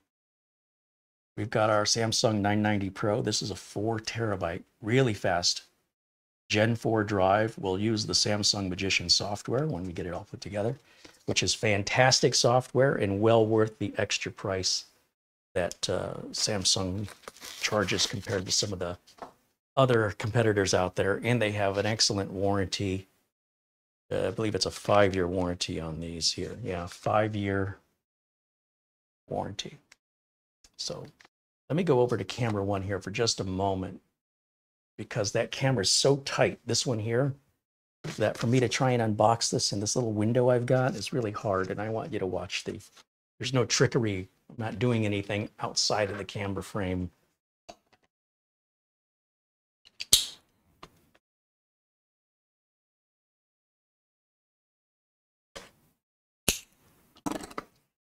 Is the dragon, Daniel in the chat wants to know if this dragon is metal or plastic. That sure feels like metal to me. Now, if it's aluminum, a magnet won't stick to it.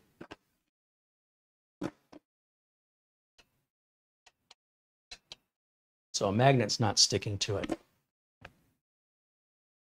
It feels like metal. Does it matter? Are you going to be touching it? I think it's metal. But it's not steel, like it's a cheap metal. It's probably like aluminum. But I mean, who cares? But why do you ask? I guess that's what I want to know. Why do you want to know that? All right, let's, so I encourage you to ask questions, but sometimes I don't understand the point of your questions, and maybe you're thinking of something I hadn't considered. When I ask why you're asking, it's not sarcastic. I genuinely don't know what I'm not understanding. What am I missing? All right, so here's the drive. And we'll take the drive out. Now, well, I've got you here on camera 1. Samsung does a pretty good job of hiding the documentation. Not that we're going to use it, chalk.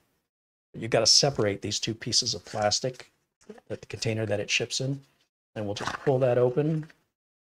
And there's your documentation, and we'll throw that in the motherboard box. And the rest of this can go in the recycle bin. We're done with that. Now, we'll switch back over to our close-up camera. Here we go. And I personally want to use this slot first. That's just traditionally what I do on my builds.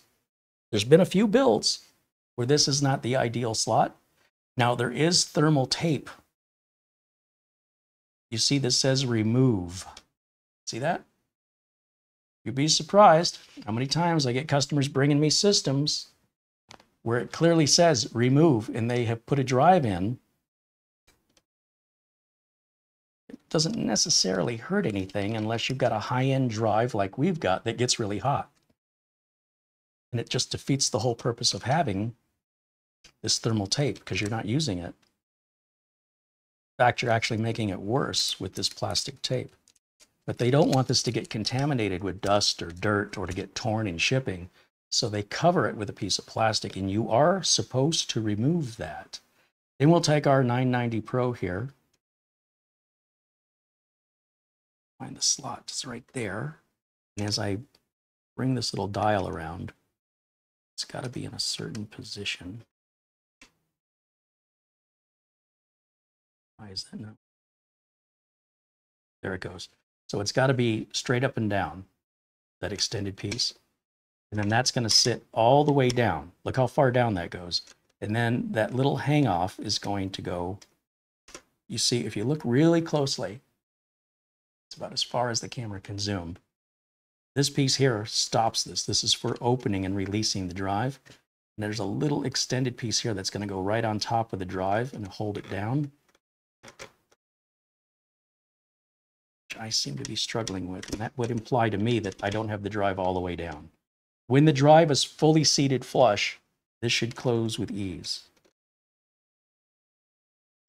So bear with me as I monkey my way through this.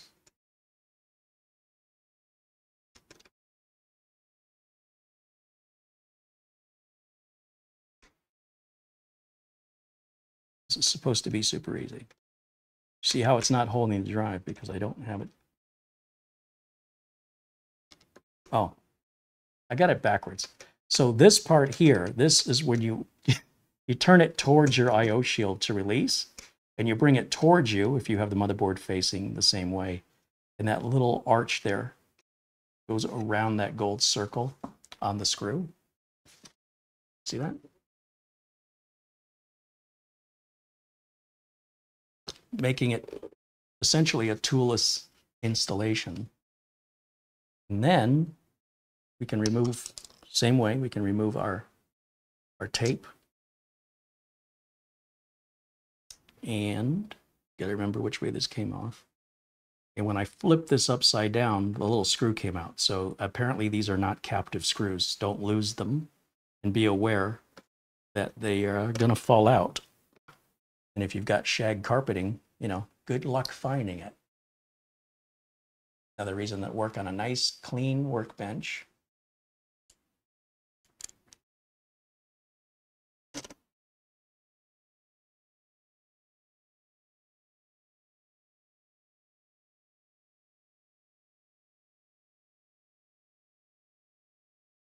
Yeah, I can see the cutouts that I'm like, am I putting this on in the right direction? I think I am. You remember when I said it said mounting hole, and I was like, yeah, duh. Now I understand why that was there, because the way it's cut out here, it looks like this could go on either direction, right? I'm just curious now. Can we flip this the other way? I don't think so. I think the I/O panel gets in the way.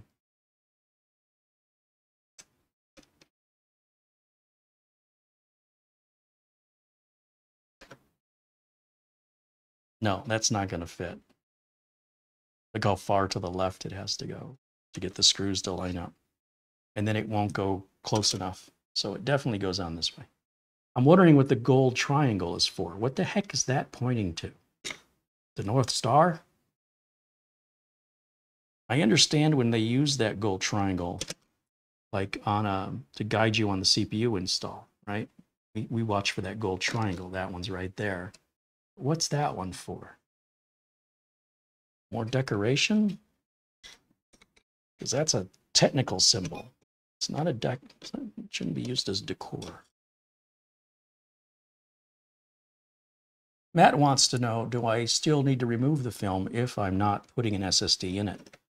Well, again, the film is there to keep the thermal compound material, whether that's tape, from getting dust, debris, just any sort of contamination. So if you're not using it and you take the tape off of it, then you're essentially inviting dust, dirt, and debris to get underneath there and contaminate your thermal pad. So you only remove the tape when you're going to use it. Once the tape's been removed, there's really no putting the tape back on. It's a one-way cat's out of the bag type situation. So just bear that in mind, that if you, like, let's say I change my mind and I don't want to put this NVMe in this slot. I want to put it in one of these slots instead. I can't put that tape back on. Or I might be able to today. It's not going to sit right, but I still have it. So once you've taken the tape off, it stays off forever regardless. So no, I would recommend you keep the thermal tape, the plastic tape protecting the thermal tape. Leave that alone until you're actually going to use it.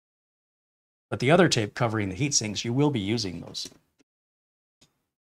Okay, another heat sink. 2 more M.2s. Whoa, what is this?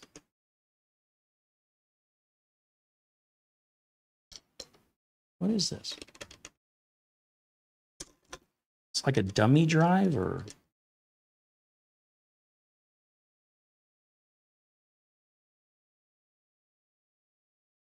I'll tell you what this appears to be for some reason is it looks like it's what's holding on this quick release lever.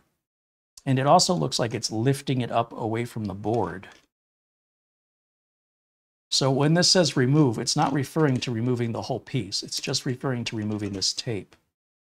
But it looks like if you wanted to put a smaller M.2 in here, a shorter one, that you could then remove this screw. Remember, I've never done this before. I've never seen this design, and I'm not looking at any documentation. I'm relying on my years of experience to try and figure out what this stuff is and why they engineered it that way.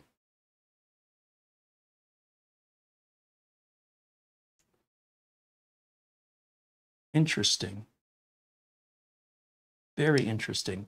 So there's no other mounting points other than the one that's holding this in place. And that would be like a 2260. So I guess you could support a 2260 or 2280 and still keep this in place. You would just replace that screw with the standoff for the shorter, you know, the not as long M.2s that I've never even seen one in real life. The 2280s, that refers to the NVMe drive being 22 millimeters wide and 80 millimeters long. So if it's a 2260, that means it's 60 millimeters long. 60 is smaller than 80. They also make a 110, and that's a little bit longer. And I don't see any 110 support anywhere on this board, but I haven't looked under here yet. So in any event, there's no screws to put in here.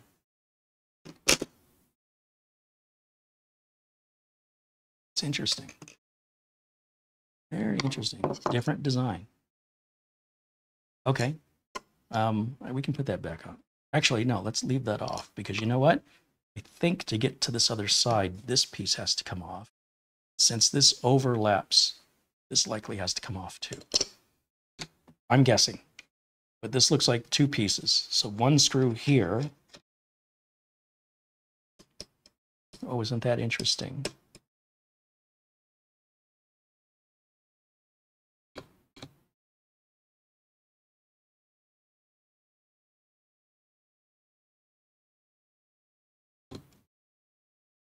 That's just a plastic cover. That doesn't need to come off, Carey.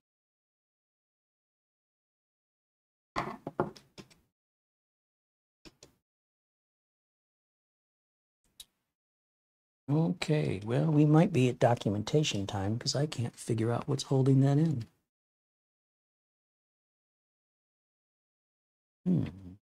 So we've got an M.2 slot here and an M.2 slot here, right underneath these two. And something on this end by this screw. You know what? Maybe I do have to take this off. Maybe there's a hidden screw. And all this is just a little plastic decorative piece right here. See this? And yes, there is a hidden screw right there. Yeah, they made that a little unnecessary. But that looked like it was two pieces, but it's just one big heatsink. Again, we've got our tape protecting our thermal, tape underneath, and tape protecting our, they've got thermal tape on the top and the bottom. So we've got that one M.2, second M.2, third M.2, fourth M.2, fifth M.2. And all have quick release. On cheaper boards, you might just have one quick release. And then the others are screws, and the others don't have heat sinks. All of this costs money. Extra, cost extra. You know what? An OBS should have the ability to rotate this so you're looking at it the way I am, but I'm not quite sure how to do it. Try something here. Go to Properties, Figure Video.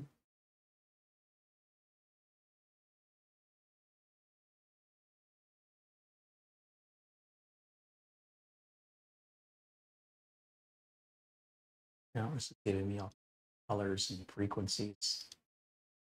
Probably a really easy way to flip this. Full screen. Screenshot. No, maybe it's a filter. Add filter. Video quality. Noise suppression.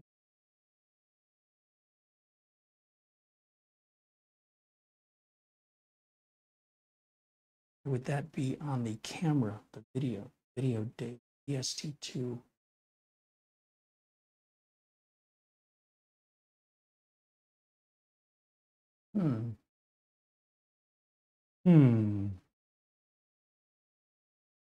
Probably something simple.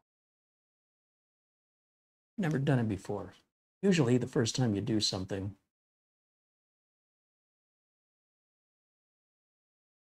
is the hardest way you'll ever do it. And then when you do it again, it gets easier. That's pretty much fact of life, from cooking to riding a bicycle or playing an instrument. Color range, color space, frames per second, resolution.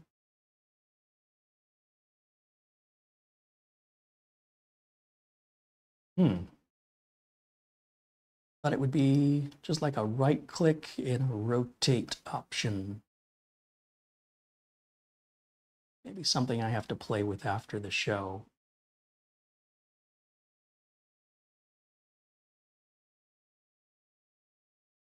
Transform. Okay, transform, rotate 180 degrees. Hey, now when I put my hands here, you're getting the same view as my eyeballs. Could have used that 20 minutes ago, huh? Okay. So, this is just showing you what's under here. We're not going to use any of this, but it's there for future expandability and upgrades.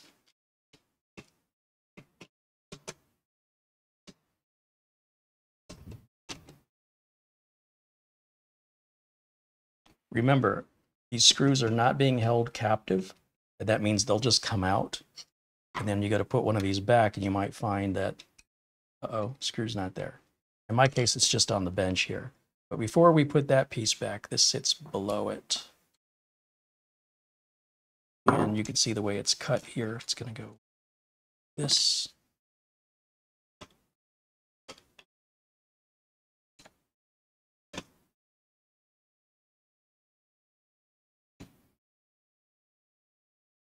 Don't over tighten these. It's just a decorative piece here, folks, and it's plastic. You don't even have to put that back, but it would look terrible if you didn't. It's just there for looks.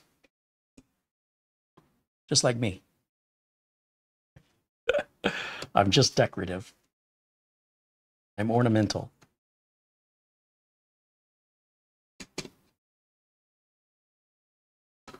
I wish. Okay. Super easy. This is a JIS, Japanese Industrial Standard. It's slightly narrower and get in a little deeper on these screws than on American Phillips #1. You might get away with the Phillips #1, but I do a lot of work, and it helps to have the right tool for the right job. These are cheap anyway. You get them on Amazon. The company that makes these Japanese tools, one of them that I like is called Hozan, H-O-Z-A-N. And I have a link to my Amazon store in the notes below this video if you want to see all the parts I use and all the tools. Now, that leaves our CPU and our RAM, and we're already at the 2-hour mark where I typically like to end the videos. So I don't yet, I've been thinking about, well, how I'm going to cool this, and I don't yet have an answer. So I think we're going to go ahead and place the CPU and the RAM. And that, of course, requires us to remove, because I'm going to put the CPU contact frame on there. So let's go ahead and do that now. And then we might just have to save the test fire, unfortunately, because I got to figure out a cooler for this. Now, because I'm only going to test fire it, maybe install Windows, it's not like I have to put a, you know, really good cooler to keep it nice and cool under intense load. See all the VRMs down here. There's a lot of heat that's going to be generated through that. And just installing Windows and stuff is not that resource intensive. And if it is, it's just like a little peak here and there. So just putting on some kind of temporary cooler that's not going to be a pain in the butt to install would be ideal. Or I can wait. And this is what I'm thinking I'm going to do, is I'll wait until this is all done and we can get the old board out of Robot's Foot and use the cooler in Robot's Foot, which is what I intended to use to begin with. My only concern is that cooler was never designed for this chip, and it may not be enough, but it'll certainly be good enough to install Windows. And until I actually test it, it may actually be good enough to keep it on there. I hope it's good enough to keep on there because the cooler, power supply, and the case are all made by the same manufacturer, and it all color matches beautifully. So that's my preference. But because that case is much older and the cooler is much older, it was never designed for this chip. So that means whether or not it will be good enough to keep the 14900K cool, we'll have to figure out for ourselves just through experience. Okay, so you guys like that view better? Everybody agrees. Yeah.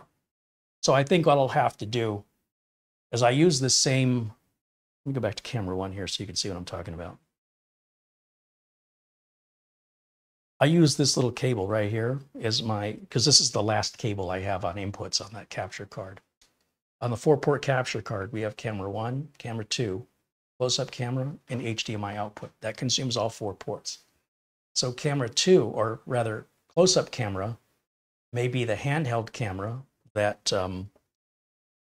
that Mara may use, or that I might use from time to time, or Mitch might use. This is our handheld Sony. It looks a lot like the overhead Sony, but they're 2 different models. This is an $1,100 camera. That one is a vlogging camera. It's only like a $600 camera. So far as I can tell, they both do an adequate job for our needs here on YouTube. And I didn't want to spend $1,100 on a camera if the $600 camera is going to work. But if we're going to do it this way from this point forward, that means every time we move this cable to the other close-up camera, everything will be upside down. So maybe make a mental note to myself to create a second close-up camera so I don't have to keep manually switching it and remember to do that. I just have to remember to pick the right input. All right, CPU time. So let me put the CPU in first. We're going to use the CPU to cover those pins and prevent them from being damaged as we take the contact frame out. This original contact frame, I don't know what you call it, retention bracket is going to come out, and then the contact frame will go in. And I've learned the order in which you do this can make the job easier.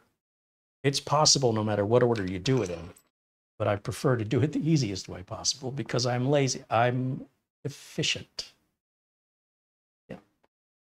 Now, this, if you've never seen one before, is how Intel is shipping their current flagship processors, the consumer flagship processors. It's in very special packaging. You're paying for this, by the way. This is why, part of the reason this chip costs so much money. If you recall, they used to have like the blue octagons. They've changed the packaging over the years. And then when it's just like a regular, all the other chips just go in a plain box that's super inexpensive. This is not inexpensive. This is like a little collector's item in here. What is this supposed to be? If you've ever seen the way CPUs are made, these the lithography machines essentially lay down on a round cylinder, or round, it's a disk, it's not a cylinder. These little tiny squares could fit, I don't know, I'd have to count them, but maybe 70, 90 of these. Each one of those little squares gets cut out, and that goes in the middle of the CPU. It's called a die, D-I-E, and that's your CPU. So on one of these round disks, there's like, I don't know, 70, 90, it depends on the chip. Depends on the size of the technology, the nanometers they're using, and it depends on the size of the disk that they're using. They're not all going to be good. Sometimes how they test will determine if it's a 14900K or a 13500.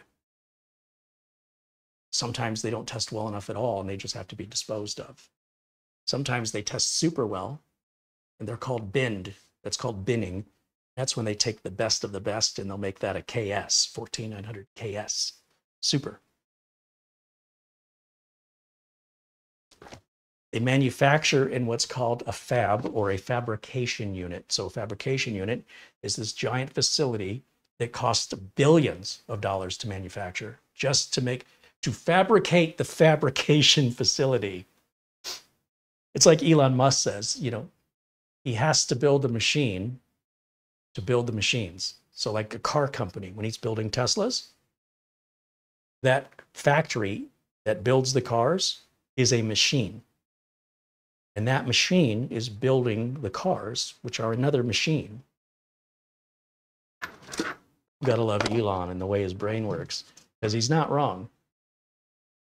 Now, to cut this open, we have a seam right across here. Just like that. Should be much easier to open than those blue octagons, or whatever the heck, the dodecahedrons, whatever they were. When we open this up, we have the disk. And then glued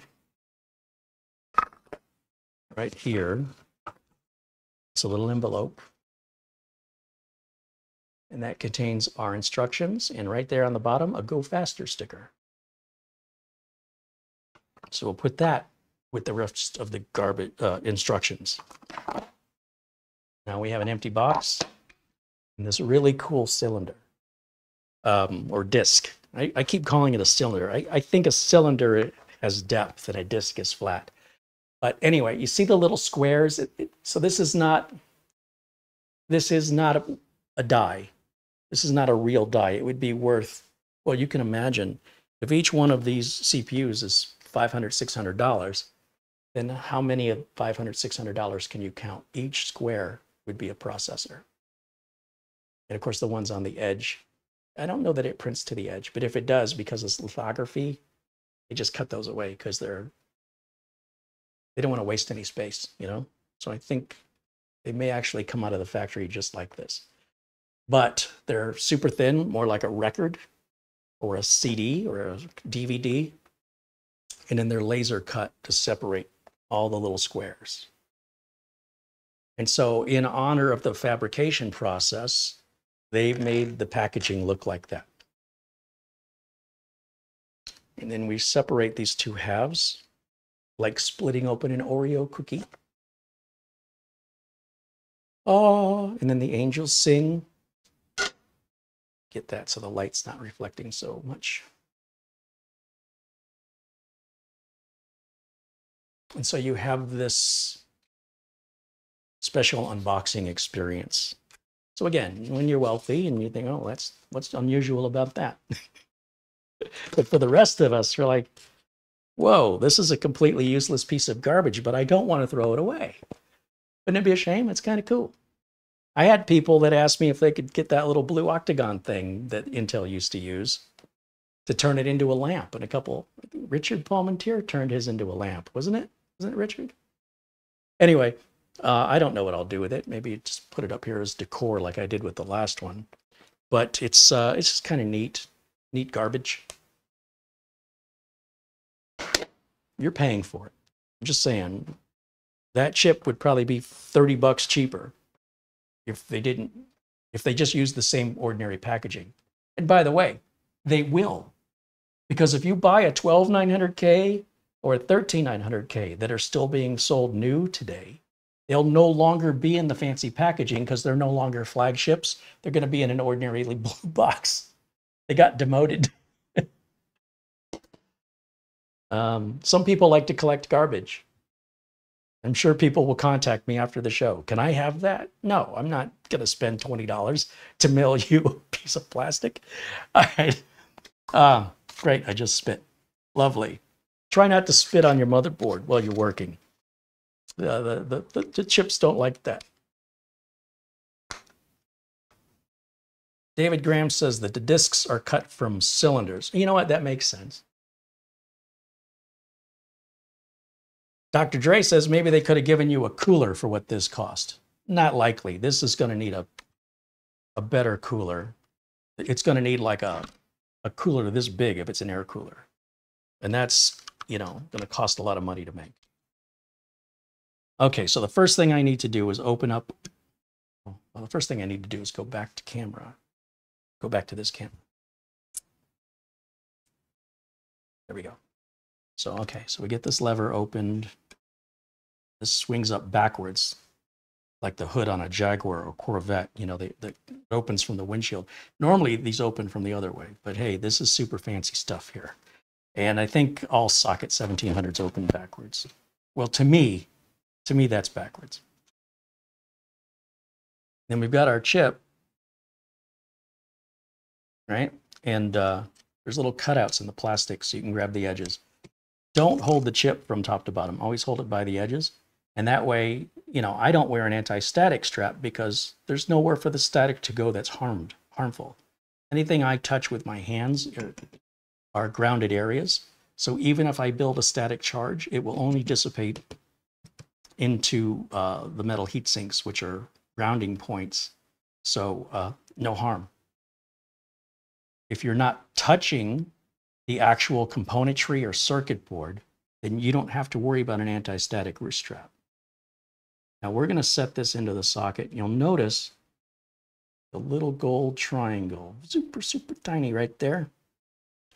But you'll also notice there are little cutouts, little notches in the top and bottom, and they're offset. They're not directly above and below, so that way you can't put it in upside down. And I believe it's going to go in this way with the words facing me, and I'm going to just put it in on an angle right up against the edge of the frame without any downward pressure. And it's definitely not seating flat, so I'm going to just give a very light little, and it just, with a light little assistance there, it fell into the socket, it slipped in there, and those pins are just underneath, but they're not touching the bottom of the CPU. It's resting just above it.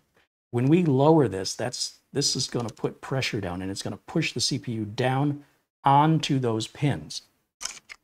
Those pins are very, very delicate, and I cannot stress this part of this requires care and attention, your full attention. Hey, there's Raj D in the chat with a £5 super chat. It says, happy Friday. Thank you, Raj, and happy Friday to you too, my friend. Just want to scroll through the chat and see what else I've been missing here. I think I got the contributions. That's my primaries to say thank you to those people kind enough to contribute. Now, to replace the contact frame, ordinarily we would just, you know, take this plastic cover off. You see me do that 1,000 times. So we're going to put the contact frame on, and I've never done this on Intel. I've only done this on AMD, and it's completely pointless on the AMD because the AMD is a square chip. It's not going to warp. I don't think this is going to warp either, unless you really overvolt and overclock it for hours and hours and hours. And even then, I'm not sure. But I just have fun. I just enjoy putting these on. Authentic tag, scratch to check. What am I scratching?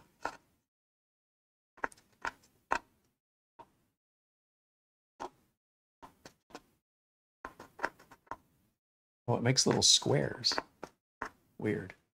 Well, it's really important that my piece of metal is authentic.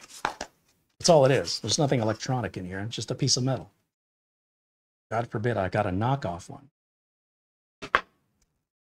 We've got a little Torx wrench here that's used to take these screws out.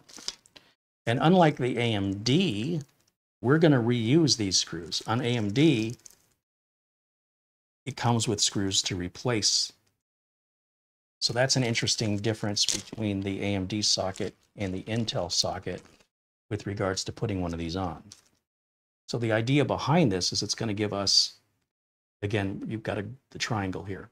It's going to give us even pressure across this rectangular shape, so our heatsink is less likely going to have any warpage issues.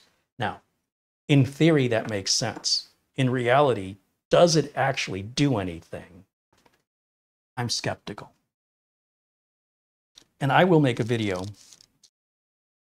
comparing with and without a contact frame on a 14900K build that we've already done. And we'll see if I'm right or I'm wrong. Now these screws, in my experience, have been surprisingly loose. Oh yeah, I mean, they are barely, I don't know if you can tell just how lightly those screws are turned. And I don't know why.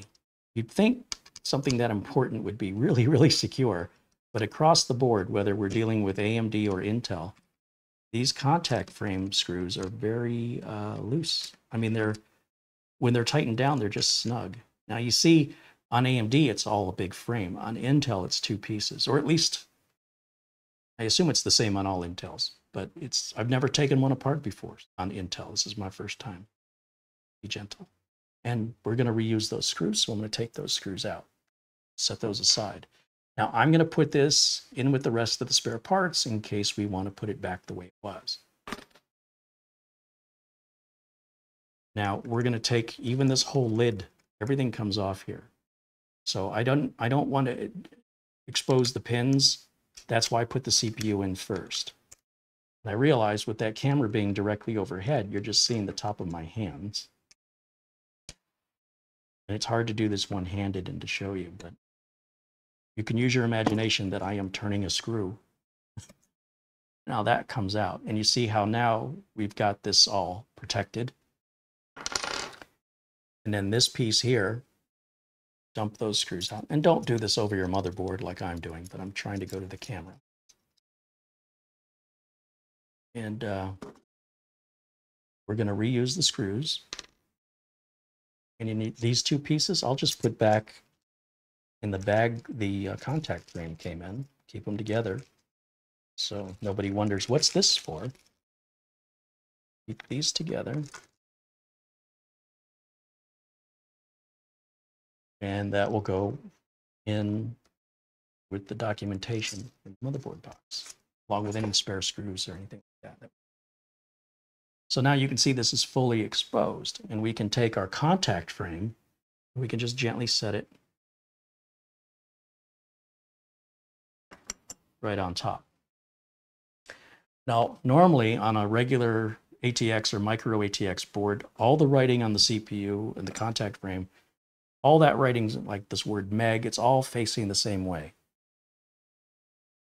It can change with some motherboards, particularly Mini ITX, but it's almost universal on AMD and Intel ATX and micro ATX board that the writing will all be facing the same direction from the top to the bottom in this perspective that I'm giving you right now. And then we're going to take the screws we removed and we'll just put them right back in.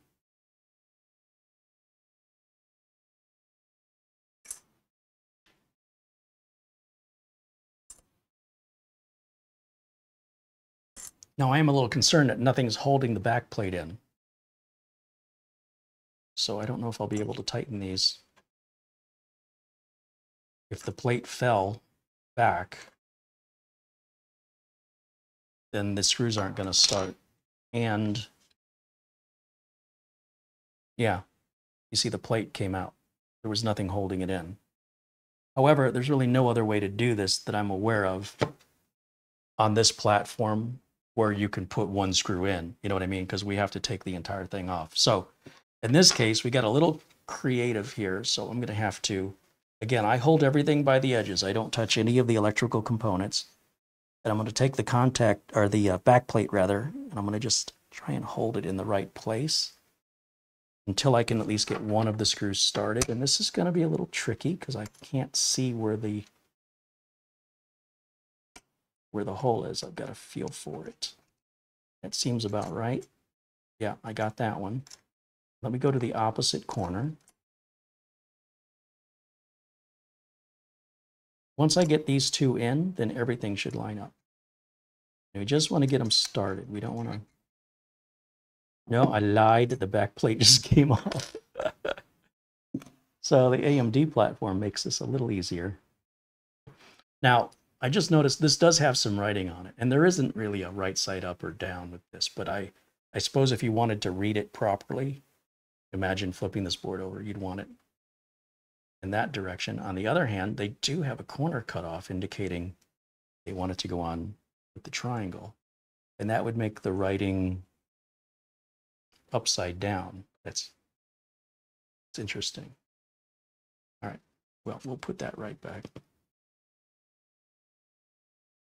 It does appear also, this will only go on in one direction, as I'm just noticing, I've never taken one of these apart. These two screws are closer together. These two screws are further apart. So that does matter. And then this material is to prevent damage to the back of the motherboard. So everything has a reason.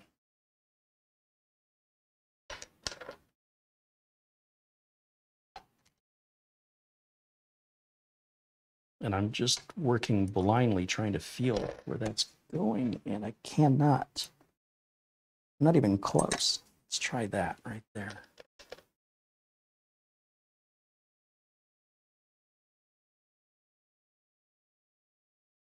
Oh, that's definitely started. If you over tighten, you can always loosen. That's the good news. I believe I've started it correctly, and we should be able to just take all of these, get them all a little started here, just little by little. And as soon as it starts to give you any, like I'm just going to use 2 fingers. And the minute I can't spin that screw with 2 fingers, I'm going opposite corners. Because we want this completely level. Opposite corners, as much tension as 2 fingers can give it here. Now remember, on the board it wasn't very tight, so now I'm just going to guess, turn it to about where I felt it was approximately at.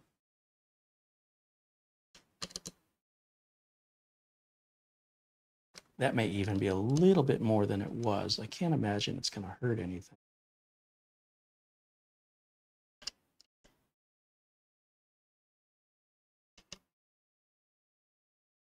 I'm sort of winding it back to get an idea of how much tension, and I'm just using muscle memory to kind of gauge what it felt like when I took them off.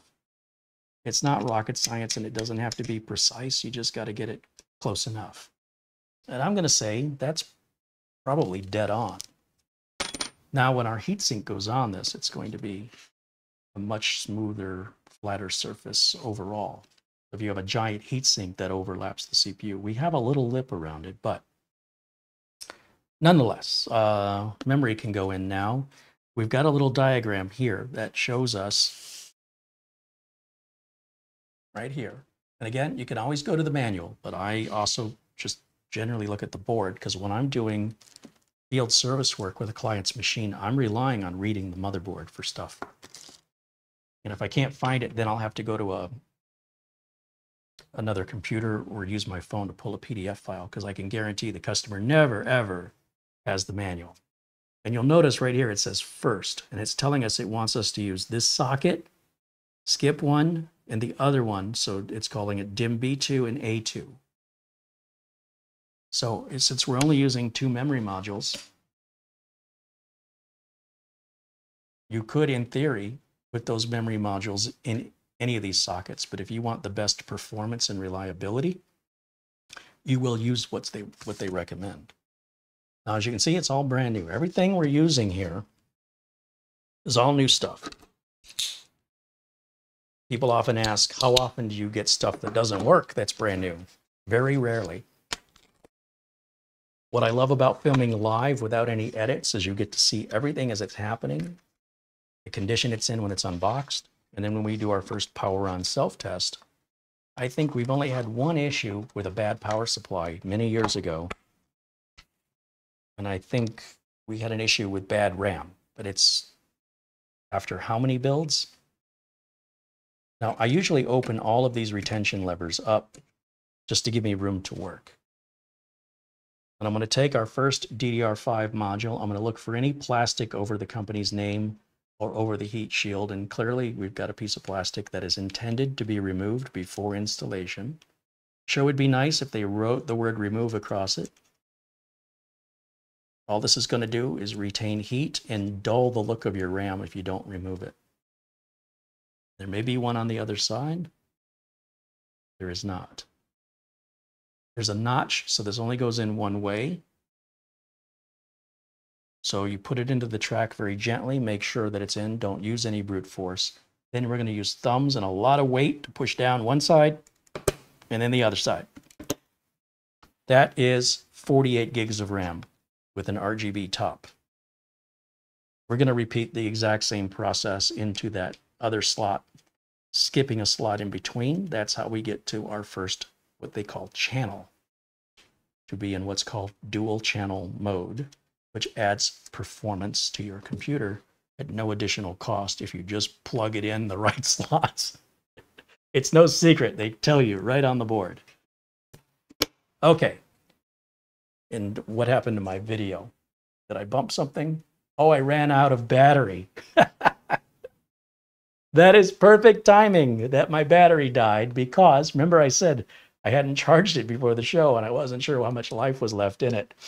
Well, now we know. And it couldn't have happened at a better time because we are now at about a half an hour over what I like to do. Let me just get this camera out of the way here. Bear with me just one moment. There we go. I don't really have any way to test fire this. However, we could, I've got the flash drive with the latest BIOS.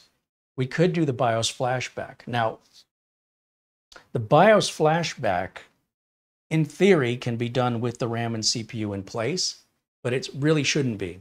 This is something I I forgot.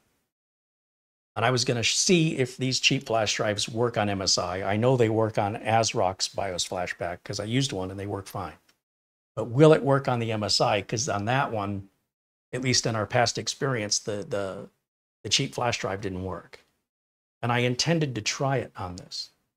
And then I forgot. So we're not going to do that today. And we're already a half an hour past where I wanted to be. And I don't have any way to test fire this until I get the board out of Robot's Foot, put this board in and put that cooler on. So I think we're kind of stuck for right now. I like to be able to show what we've accomplished to prove that we've done everything correctly and all our parts are working. But in this case, I'm going to make an exception. This is a big, expensive, powerful motherboard, and I don't want to cut any corners or rush anything through. So consider this part one. I'm sure it's going to boot just fine. Likely the BIOS is going to recognize that chip. If I turn this on for the first time, which will be when it's in, well, I don't physically, yeah, I do. I have to physically put the motherboard tray back in because the cooler's mounted to the case. The cooler doesn't come out with the motherboard tray.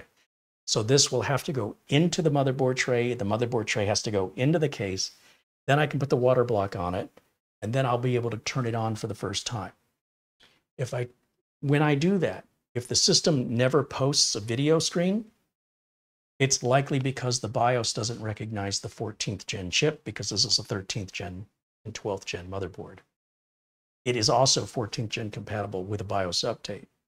But that latest BIOS may already be on here, or at least the one latest enough to recognize the chip. I don't know how old this inventory is, but rest assured, if they're still manufacturing the board, whatever BIOS is available at the time of manufacture is the BIOS you get.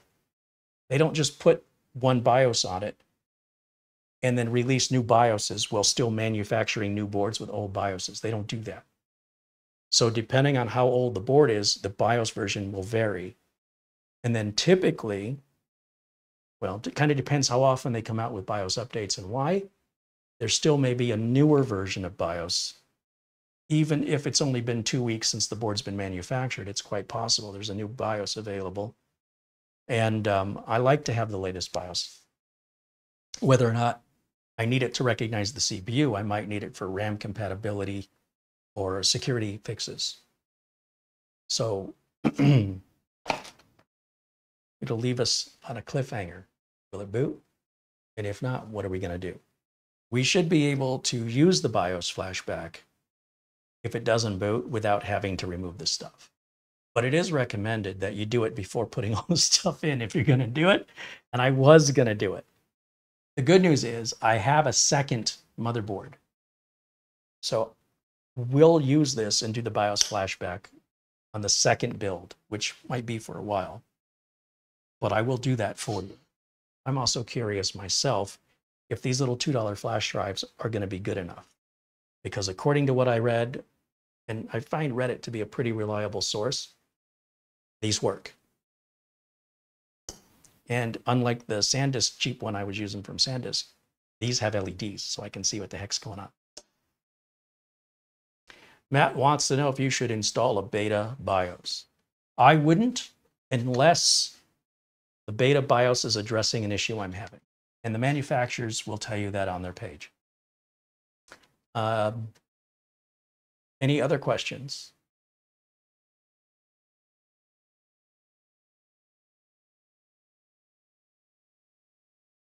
Nick Caffrey says ASRock doesn't have a BIOS flashback. Sure it does. What did I just show you last week? Wasn't that ASRock?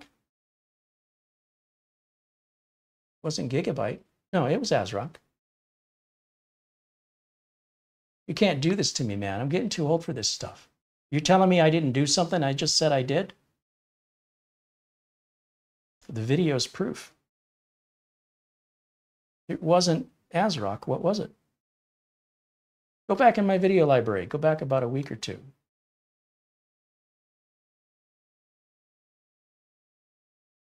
So not every motherboard is going to have BIOS flashback. It's usually only the high-end motherboards. And sometimes because of the frequency that AMD releases new chips that are compatible with the older sockets and chipsets, a lot of AMD boards have that so that you can upgrade your CPU. On the other hand, you really don't need it if you're, let me rephrase, if you're upgrading your CPU, you can do a traditional BIOS update with the old CPU before you take it out. But if you're building a new chip, new computer with an old motherboard, and when I say old, I mean like it's new from Newegg or Amazon, but it's last year's model motherboard, but it's compatible with this year's model CPU. So you buy both things new, but that motherboard's been sitting on a shelf and doesn't have the latest BIOS. And when you put it together, it won't post because it doesn't recognize the chip. You use the BIOS flashback option unless you have access to an older chip. I hope I haven't confused you because I think I just confused myself. All right. Will there be a live stream tomorrow? I don't know. No, actually, I do know. There will not be. There will not be a live stream tomorrow. No. Sorry. I forgot I have an appointment. Other questions? Do you have a link to the BIOS you used? You simply go to the motherboard manufacturer's website for the make and model of board we have here. You click on support and you click on BIOS. I'm sure you don't need me to spoon feed that to you. And I don't know why you would want to do that if you don't have the board, unless you're curious what the, because I don't know what version of BIOS we have, right? But if you want to go see on any motherboard you ever see anybody working on, you can be self-reliant. You don't need to ask that question. It's always the same answer. You go to the motherboard manufacturer's website for this model of board, and you click the support button. Under the support button, you'll see what CPUs are supported, what RAM has been tested with it, the manual, the user manual, and the BIOS updates and drivers. Okay. I'd like you guys to, you know, I'm a teach a man to fish kind of guy versus a feed a man a fish. You feed a man a fish, you feed him for one day. You teach a man to fish, he eats for life. All right, guys. Now, I think that's going to wrap it up for us. And again, I want to thank everybody who has contributed to the show today. These videos, again, would not be possible without your contributions and your support. And so glad that we don't have to sit here and spout manufacturer nonsense and get their approval for what we're doing. This keeps us independent. And it's not often that we can spend this kind of money, because I could probably do 4 projects, 4 separate video projects for what this one project's going to cost. But because this board was 1/3 of its normal price, it made it more affordable. Although the CPU still, and the RAM are very expensive, and the SSD are very expensive. So I can't afford to do this very often. However, we do have a need for it for video editing purposes. And we'll put Mara to work on it when it's done. And then we'll get the big Apache helicopter back, which is a 10th Gen 900. And we'll probably pull the board out of that. And we'll take the board we're taking out and put it in there. So that'll be a 13900. Then we'll take that 10900 and we'll put that into another case. And when this is all said and done, we're going to have 3 builds. So that was worthwhile for me to make that investment so I can get all of that content out of it. Squeeze it like an orange. I want to get every drop of orange juice out of that. And I thank you all for making that possible. Now, that's going to wrap it up for me for today. Again, I want to thank Acronis, Instant House Call, RoboForm, and of course, VIP CDK deals. Those specials are all, well, Instant House Call is not all year. It might still be, but for right now, Instant House Calls just for like 3 months. But all the sales, all the specials, those are for the entire year this year from Acronis, RoboForm, and VIP CDK deals. Those discounts, you don't have to rush. There's no pressure. I'm not twisting your arm. If and when you need it, save some money, use our coupon codes and our links. With Instant House Call, we're kind of sticking our toe in the water. We'll see how the first 3 months goes. And if they choose to, they'll extend that. And that might end up being for the whole year. We'll keep our fingers crossed and hope so. So if you want to take advantage of the discount, that offer is good until the end of March for right now. And perhaps he'll extend it. We're going to have Corey Fruitman from Instant House Call on. I believe he's scheduled next Friday. So part 2 for this obviously won't be next Friday. I'm not sure yet if we'll do this in the middle of the week. I have a bunch of mini PCs from Patrick, and I have a couple other things I need to review, and I'm not sure if we'll have time to get back to this till a week later. I'm not sure yet. So still a lot of things in flux as we go live here, and things are rapidly shifting. We're flexible and we adjust. So we'll get to it. We'll get back to it ASAP as soon as time permits. All right, guys. And I should also mention, if Corey should choose to reschedule, I don't think that's going to happen. That's why I say everything's always in flux, and until we're pretty close to the airing date, I'm not quite positive what's going to happen. It's a little bit crazy doing these live videos because we're able to quickly respond to anything going on that we can shift and move things at a moment's notice. So because this is not, there's no customers waiting on this. This is a channel project. We're under no time constraint to get this done right away. So you'll have to potentially be a little patient and we'll get it done. And if you're just kind of curious how this looks in this stage, and then if you're curious about that backplate that I was holding on to, it's this right here. You see there's a giant cutout from the protective metal they've got back here to protect the back of the board. And that's for any support mechanisms like for liquid coolers, because otherwise they wouldn't fit without that big cutout. So they've considered that on this board design. Thank you to Mara, as always, for the fantastic work she's done on the thumbnail. It's a fantastic thumbnail today. She spent a lot of time on it. It's very creative. Gotta love all the detail in it. And of course, thanks to you all for joining me, for your contributions. And it's just now occurring to me, I have not checked my phone this entire broadcast. So before we end, let me just see if I've missed anything here where I want to acknowledge some folks. And yes, indeed, we have an Amazon gift card for $50. This comes from Rad. Rad says, Carey, I hope you enjoy this Amazon gift card. I was curious if you ever tried out the TP-Link BE800 tri-band Wi-Fi router, or if you sent it back to Amazon.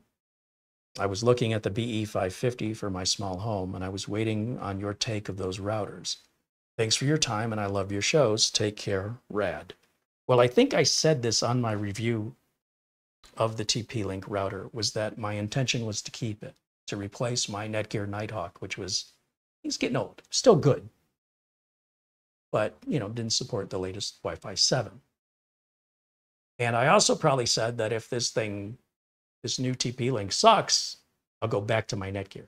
I'm happy to report that Netgear is, well, I guess I can continue that. The Netgear is in storage, and I've been using the TP-Link Wi-Fi 7 since the day I made that video, and it's been fantastic. I love it.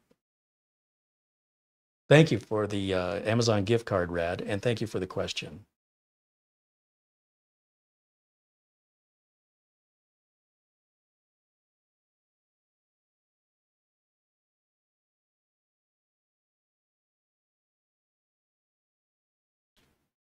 And then it looks like he sent an email, and Mara's already answered him, so thank you for that.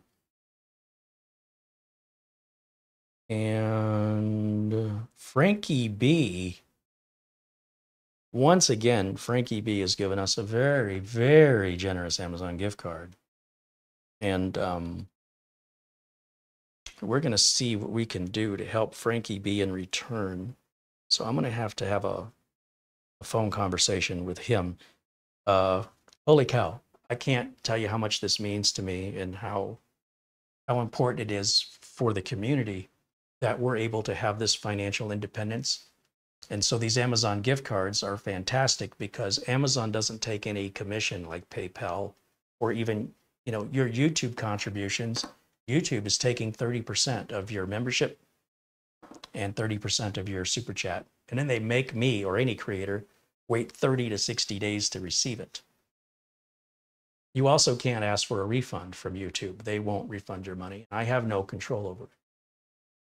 PayPal, if people contribute via PayPal, I get the money right away. PayPal takes 3%.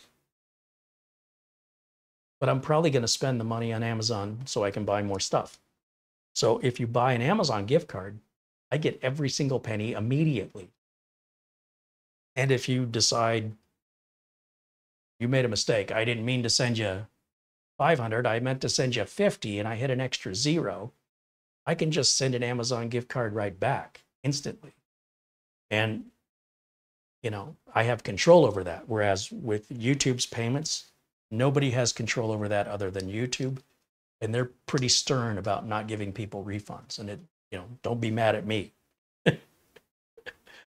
So you have multiple ways to support the channel, also by sharing the videos, by participating in our chat, by being a member, just by being a nice person that's kind in our chat room.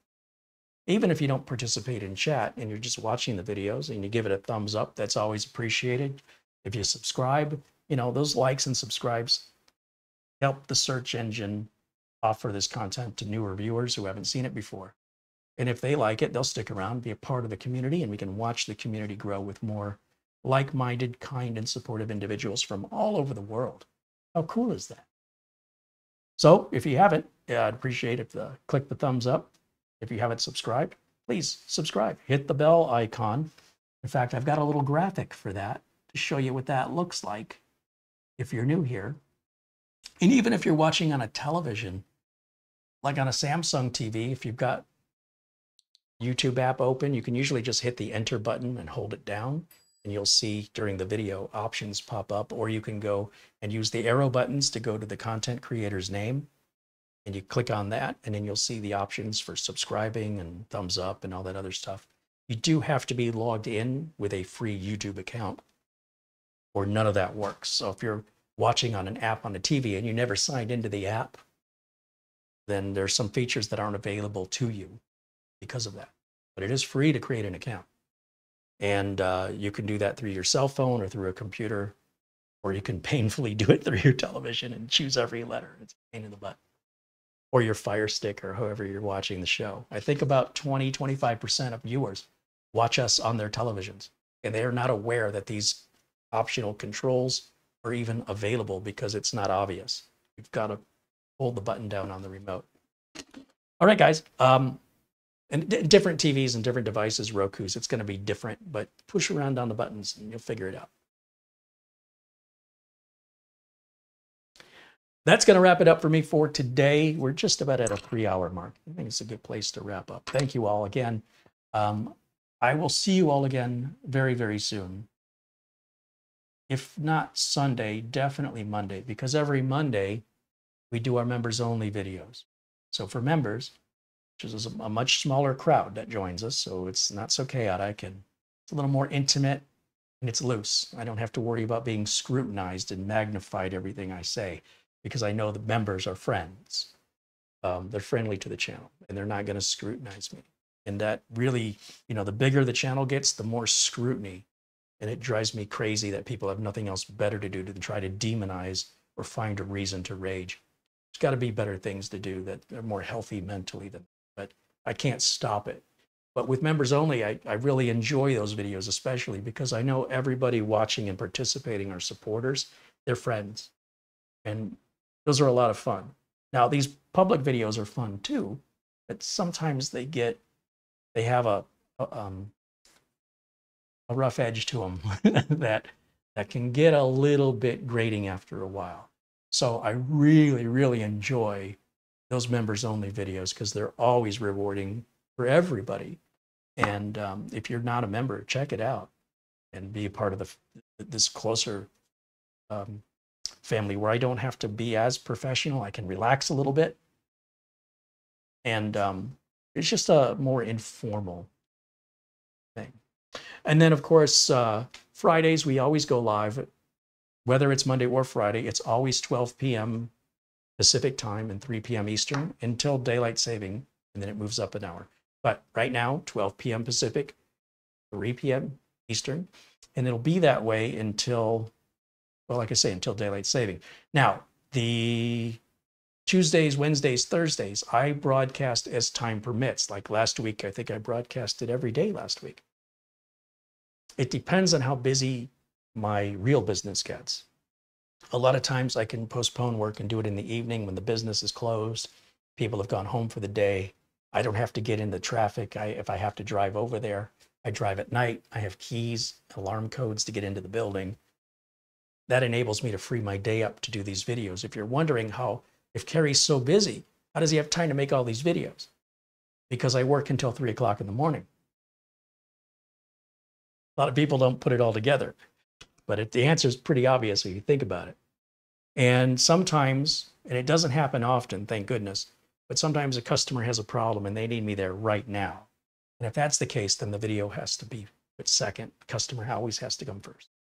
And that's why I can't tell you for sure about Tuesdays, Wednesdays, and Thursdays and weekends, because I still have to get haircuts and dentist appointments and doctor appointments and get the car in for service like everybody else. And I cannot do this and that at the same time. And all that has to be done during normal business hours versus my business for my clients. I get to go at night, which has a lot of benefits, let me tell you.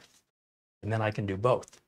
So just to answer that, I see that question a lot, and people make it out like I'm a hypocrite when they simply, rather than ask, they make an accusation. And it's just the way the world is. People are very quick to demonize and think everybody's lying to them. And with all the scammers out there, I can't say I blame them. But, you know, asking a few questions to confirm what you think is true before jumping to the conclusion might make for a little less bumpy of a conversation. All right, that'll wrap it up. I will see you all very, very soon. Until next time, bye for now.